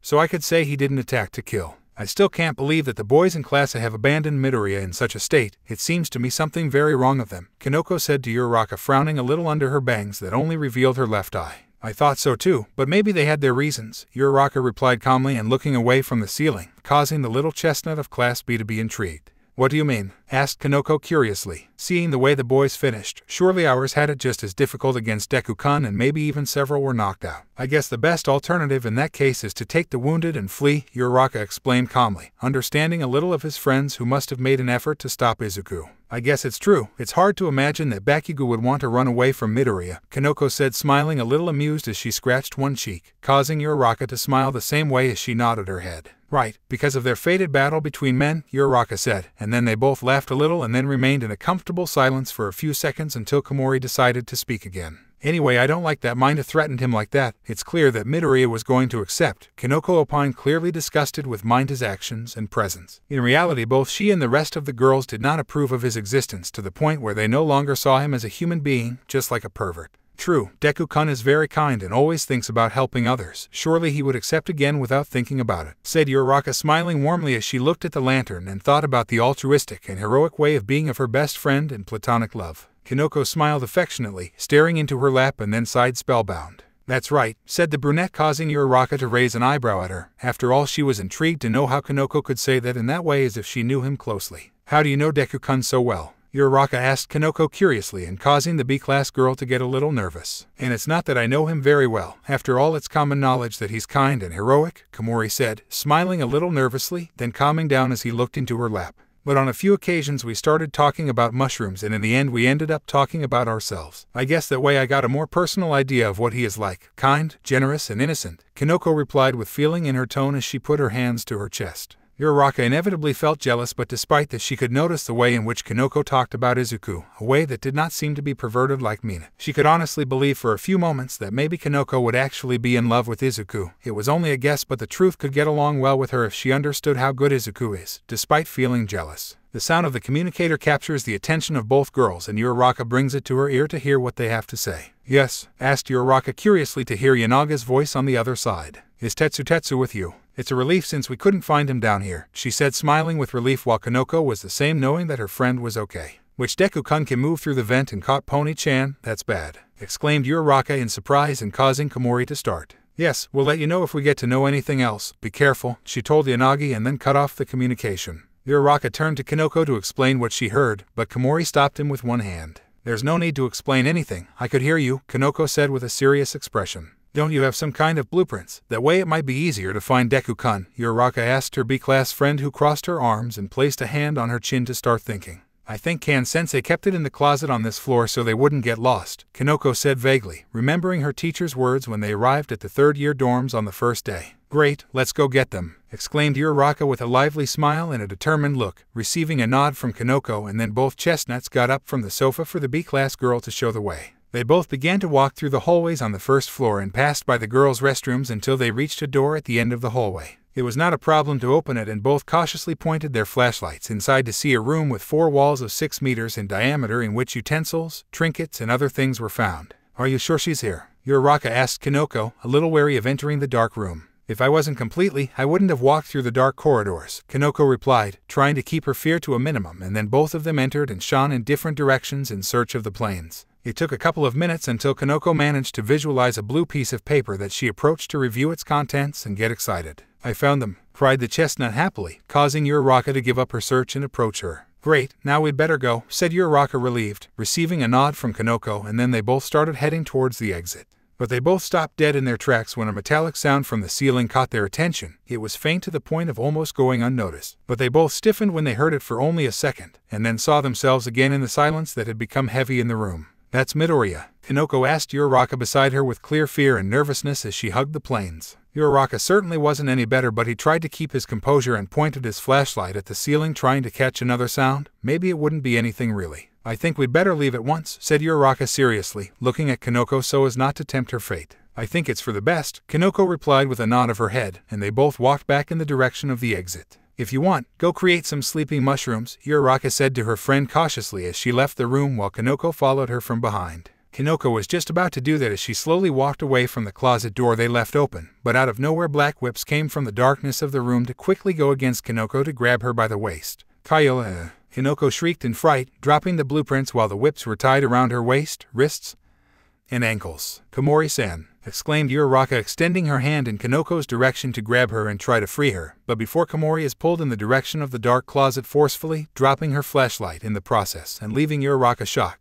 Uraraka started running in the direction of the closet to save her friend, and when she entered she pointed her flashlight at the center of the room where she was stunned to see Izuku standing with her hair in full shadow over her eyes and not wearing any cat ornaments on her body. But what surprised Uraraka was the sight of him putting one arm around Kinoko's waist as he gave a passionate and aggressive kiss on the lips to the B-class girl who couldn't resist being tied up and at his mercy while her cheeks were flushed. Uraraka quickly enters his senses to see Izuku. Stop, Deku-kun, let her go, shouted Uraraka to the green-haired man who seemed to have ignored her as he continued in the kiss for several more seconds until he finally released Kinoko's mouth that was breathing heavily while a trickle of saliva fell from the corner of her mouth. Izuku then turns to look in the direction of Uraraka while his eyes are still completely covered. The silence on his part was intimidating and even gloomy while he just stood still, and Kinoko seemed not to be in his senses at that moment. Then the green-haired man took a single step forward and the chestnut instinctively backed away too as his logical thinking told him that he had no chance against the predator in front of him. Izuku took another step forward, and Uraraka, even if he didn't want to, backed up again. But what happened next was what really surprised Uraraka, because Izuku only smiled sideways in a predatory way. Just smiled, and then in a matter of seconds covered himself with the one for all, holding Kinoko with his black wisp, and then moved with incredible agility in the direction of the ventilation duct that was in the wall of the closet through which he entered. Deku-kun, exclaimed Uraraka, extending his hand in the direction of his best friend who was out of his senses in the small hope that he would stop to listen to him, but he did not. Uraraka ran in pursuit of him but was not fast enough to prevent Izuku from getting in there along with Kinoko to take her to who knows how to give, leaving the room silent and with a stunned brunette who was processing at full speed what had just happened. She yelled to herself, mentally alarmed, to grab the communicator and head to the hallway where she took Kinoko's flashlight and the plans for the building. The group of Momo, Kendo, and Kyoyuka were walking around the second floor until they heard the sound of the communicator, to which Kendo gives it to Momo to respond to. What's wrong? Momo asked curiously to Uraraka, who began to tell her what happened, which caused Momo to widen her eyes. What, Komori-san, too? Asked Momo, surprised and causing Kyoyuka and Kendo to be equally shocked. What, did he catch Kinoko too? Kendo asked, surprised and worried about her brunette friend who was in Izuku's hands at the time. Momo continued to listen to what Uraraka was saying. You have the plans for the building. I understand, that's very useful for sure. We're on our way, stay on guard and we'll all regroup to formulate a strategy, Momo said seriously, and then ended the communication and looked back at her teammates. We'd better hurry, Kyoyuka said with a serious look on her two friends' nods, and then the three of them started running in the direction of the stairs. At one point, after turning a corner, Kyoyuka's ears hear the faint sound of metallic thumping, which causes her to stop in her tracks to look in different directions for the source of the sound while Kendo and Momo continue to run, leaving her behind. I swear I heard something nearby, Kyoyuka said, ignoring the fact that she's alone and approaching one of the walls to use her quirk to locate Izuku. There he could visualize how on the upper floor the green team ran in the direction of the stairs, how Kendo and Momo did the same on this floor, and how Uraraka was alone on the first floor. What really frightened her was to feel how she perceived more intense sound waves right above her until suddenly they stopped at the moment when a metallic sound in the corridor caught her attention. Kyoyuka shone in the middle of the corridor to see a crack lying on the floor. She approached it cautiously, feeling that she was doing something wrong, and when she got to the front she could see that it was a vent crack, to which she raised her flashlight to the duct that was in the ceiling, and there she saw it. She was watching him from the dugout with her eyes covered in darkness. Kyoyuka saw him. To him, this would be the perfect time to scream, Kyoyuka said with an emotionless expression, accepting what was about to happen to her since she had brought it on herself. Minutes later, there was no sign of Kyoyuka other than her flashlight and heels, which had been left lying on the ground. Meanwhile, on the first floor, Uraraka was in the common room, along with the sofa and dining table that he had moved to place the lantern above it, along with the plans for the building.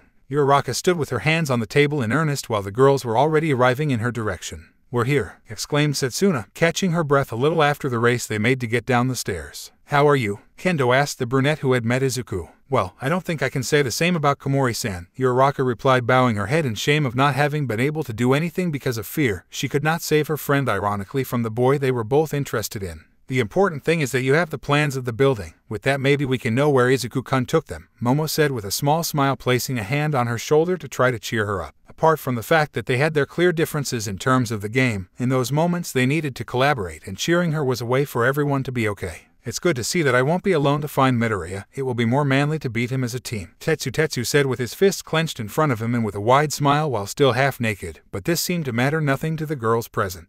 "You will only attack him if necessary. We try to calm him down without using violence," Yui told her friend with slight seriousness so that Tetsu wouldn't start attacking Izuku like crazy when they were calming him down. "All right," Tetsu agreed, not really having a problem with it, or that it was Bakugo. "Where's Kyoyuka-chan?" Momo asked openly as she looked in different directions looking for her friend and ally whom she didn't see. "She was behind us when we were coming," Kendo said, also looking for the class rocker who was dressed as a secretary.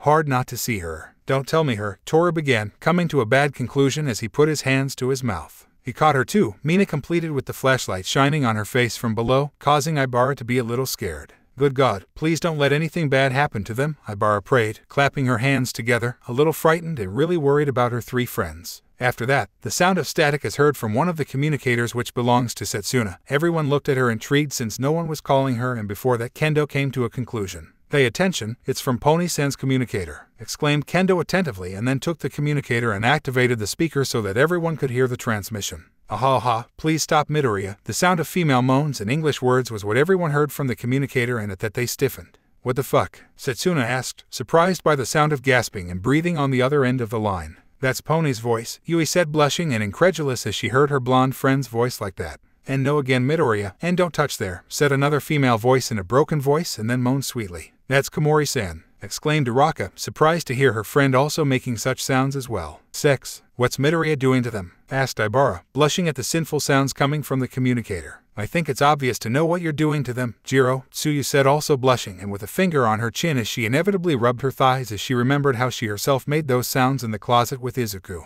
"Why is he doing that to them?" Kendo asked with her cheeks flushed and clearly nervous when she heard those kinds of sounds coming from her friends. She couldn't even get a picture of what Izuku would be doing to them. "And no, we don't know either," exclaimed Toru, nervously, shaking his hands in front of him, looking very suspicious. "You guys are hiding something from us," Yanagi said seriously and sharpening his gaze looking at the girls of clase. Since it was not at all normal that someone drunk, in this case Izuku, was going to do that for no reason, so they were the most suspicious. Momo shook her head, trying to keep her composure. "See, of course not. Everything is as we told you. Now apparently Izuku-kun is behaving like this because of alcohol," she lied, trying to keep the truth hidden. "Because perhaps it was their fault for getting him used to acting in a perverted way because of the game. This happened in a softer way when Izuku had subjected them to her, Uraraka and Tsuyu in bed." Please let me rest? That's a lot," said a third female voice that attracted everyone's attention again when they recognized her. "Kyoyuka-chan," exclaimed Momo, taking the communicator away from Kendo in the hope that her friend would hear her. "See girls?" asked Kyoyuka from the other end of the call. "Where are they? Tell us something to save them." Mina yelled to her friend in a slightly upset way. "We are, next to the G generator," Kyoyuka replied in a choked voice as she breathed her breath back. "The generator, where is it?" Kendo asked the girl from Class A, hoping to get the location to rescue them all. "Nuo, don't press there," Kyoyuka moaned and then began to pant and moan tenderly because of Izuku. After that, everyone heard someone take the communicator to bring it to their face as they could hear the breaths. "3 down," was Izuku's voice in a way that was both deeper and more intimidating and imposing, which caused some of the likes of Mina, Setsuna, and Toru to shudder at the tone used. After that, the transmission is cut off, leaving them all in a sepulchral silence in which everyone processed what they had just heard. Some were simply still confused and embarrassed by the moans, but others were a little frightened by Izuku's voice. "Okay, I think it would be appropriate to call a teacher to help us," Tetsu said, breaking out in a cold sweat, acknowledging that he was a little scared and that they could use professional help.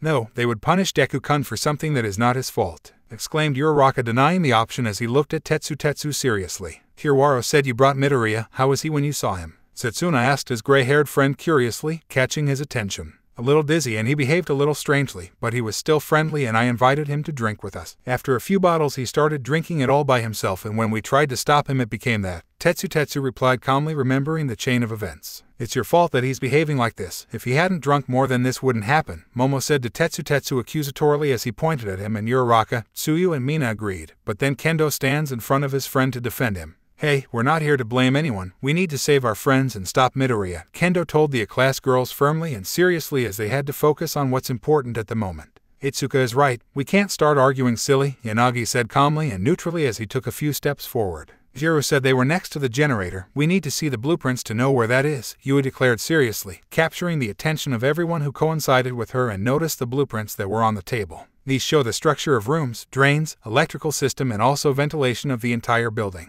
After analyzing for a few seconds they see that the generator is located 4 meters below the bedrooms and that it is only accessible by a single elevator located in a room on the 5th floor. Another means to enter would be by means of the ventilation system, but the path was a drop of several meters high to the underground room where the generator was. "What kind of gimmicky access is this?" Setsuna asked annoyably, scratching his head in exasperation at such a ridiculous way to access the generator. "This reminds me a bit of Resident Evil," Tetsu commented, recalling the implausibility of the Arclay mansion for so many reasons. "Then we need to find that room and take the elevator down to the generator," Momo said, crossing her arms and with a serious look on her face as she fixed her glasses. "We also have to watch out for vents where Midoriya can try to catch us," Kendo added, sharpening his eyes sternly at how complicated the task would be. "There's something strange to me," Uraraka said as she sat on the couch looking into her lap. "What's the matter, Uraraka-chan?" Jiro, Tsuyu asked her brunette friend curiously. "Deku-kun could have taken me too, but he didn't," Uraraka replied, remembering the moment Izuku stared at him and moved slowly forward.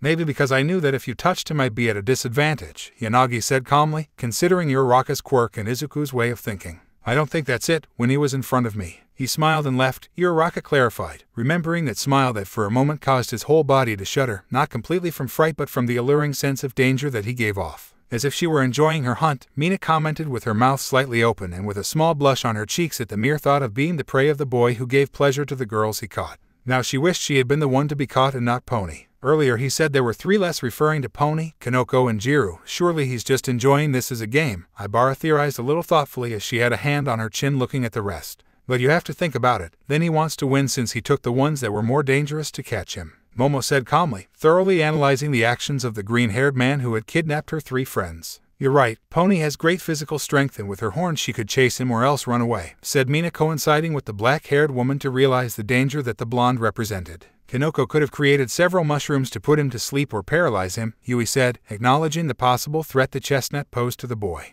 "And Kyoka-chan could use his quirk to try to locate him," Toru continued, his hands clasped on his chest, actually feeling a little scared at the thought of how well Izuku had chosen his prey. "He's meticulously selecting to hunt us down and in the end be victorious," Setsuna concluded seriously, and his hands on his waist while more than one swallowed hard at the mere idea of being the prey locked up with the predator that had so far taken 3 of them. "They're giving him a lot of thought. He just wants to catch us and that's it," said Tetsu, smiling simply and a little amused by the drama the girls were giving him. "I don't think he'd want to catch you, otherwise he'd knock you out," Setsuna replied, smiling mockingly at the gray-haired man. "I can't wait to see him try it now," exclaimed Tetsu with a defiant smile and clenched a fist in front of him. "Anyway, we already know what we need to do. Go to the secret elevator on the 5th floor to go to the generator and stop Izuku-kun," Momo said with an authoritarian and serious demeanor while all the others agreed with her. Now that they were all together they had more chance of achieving it. "Are you all ready?" Kendo asked the rest seriously, earning everyone's nods. "Here we go," said Uraraka, getting up from the couch with a determined look, ready to go through all that situation to have Izuku back and take him back to the bedrooms where he would finally end the stupid game created by Mina. "Jiro," Tsuyu said a little nervously but determined to do her best to stop and get back the boy she has a crush on. "Thank you for joining us on this incredible journey through What If Deku Got Free Harem. I hope you found it as intriguing and thought-provoking as we did. A big shout-out to MasasinMaze for crafting such a compelling story. Don't forget to check out their profile on fanfiction.net for more amazing works. The link is in the description below. If you liked this video, please give it a thumbs up, share it with your friends, and don't forget to subscribe to Quirky What If for more fascinating explorations into the world of fanfiction and fantasy. Your support helps us create more content like this, and we're always excited to hear your thoughts and suggestions in the comments section. See you guys in the next video.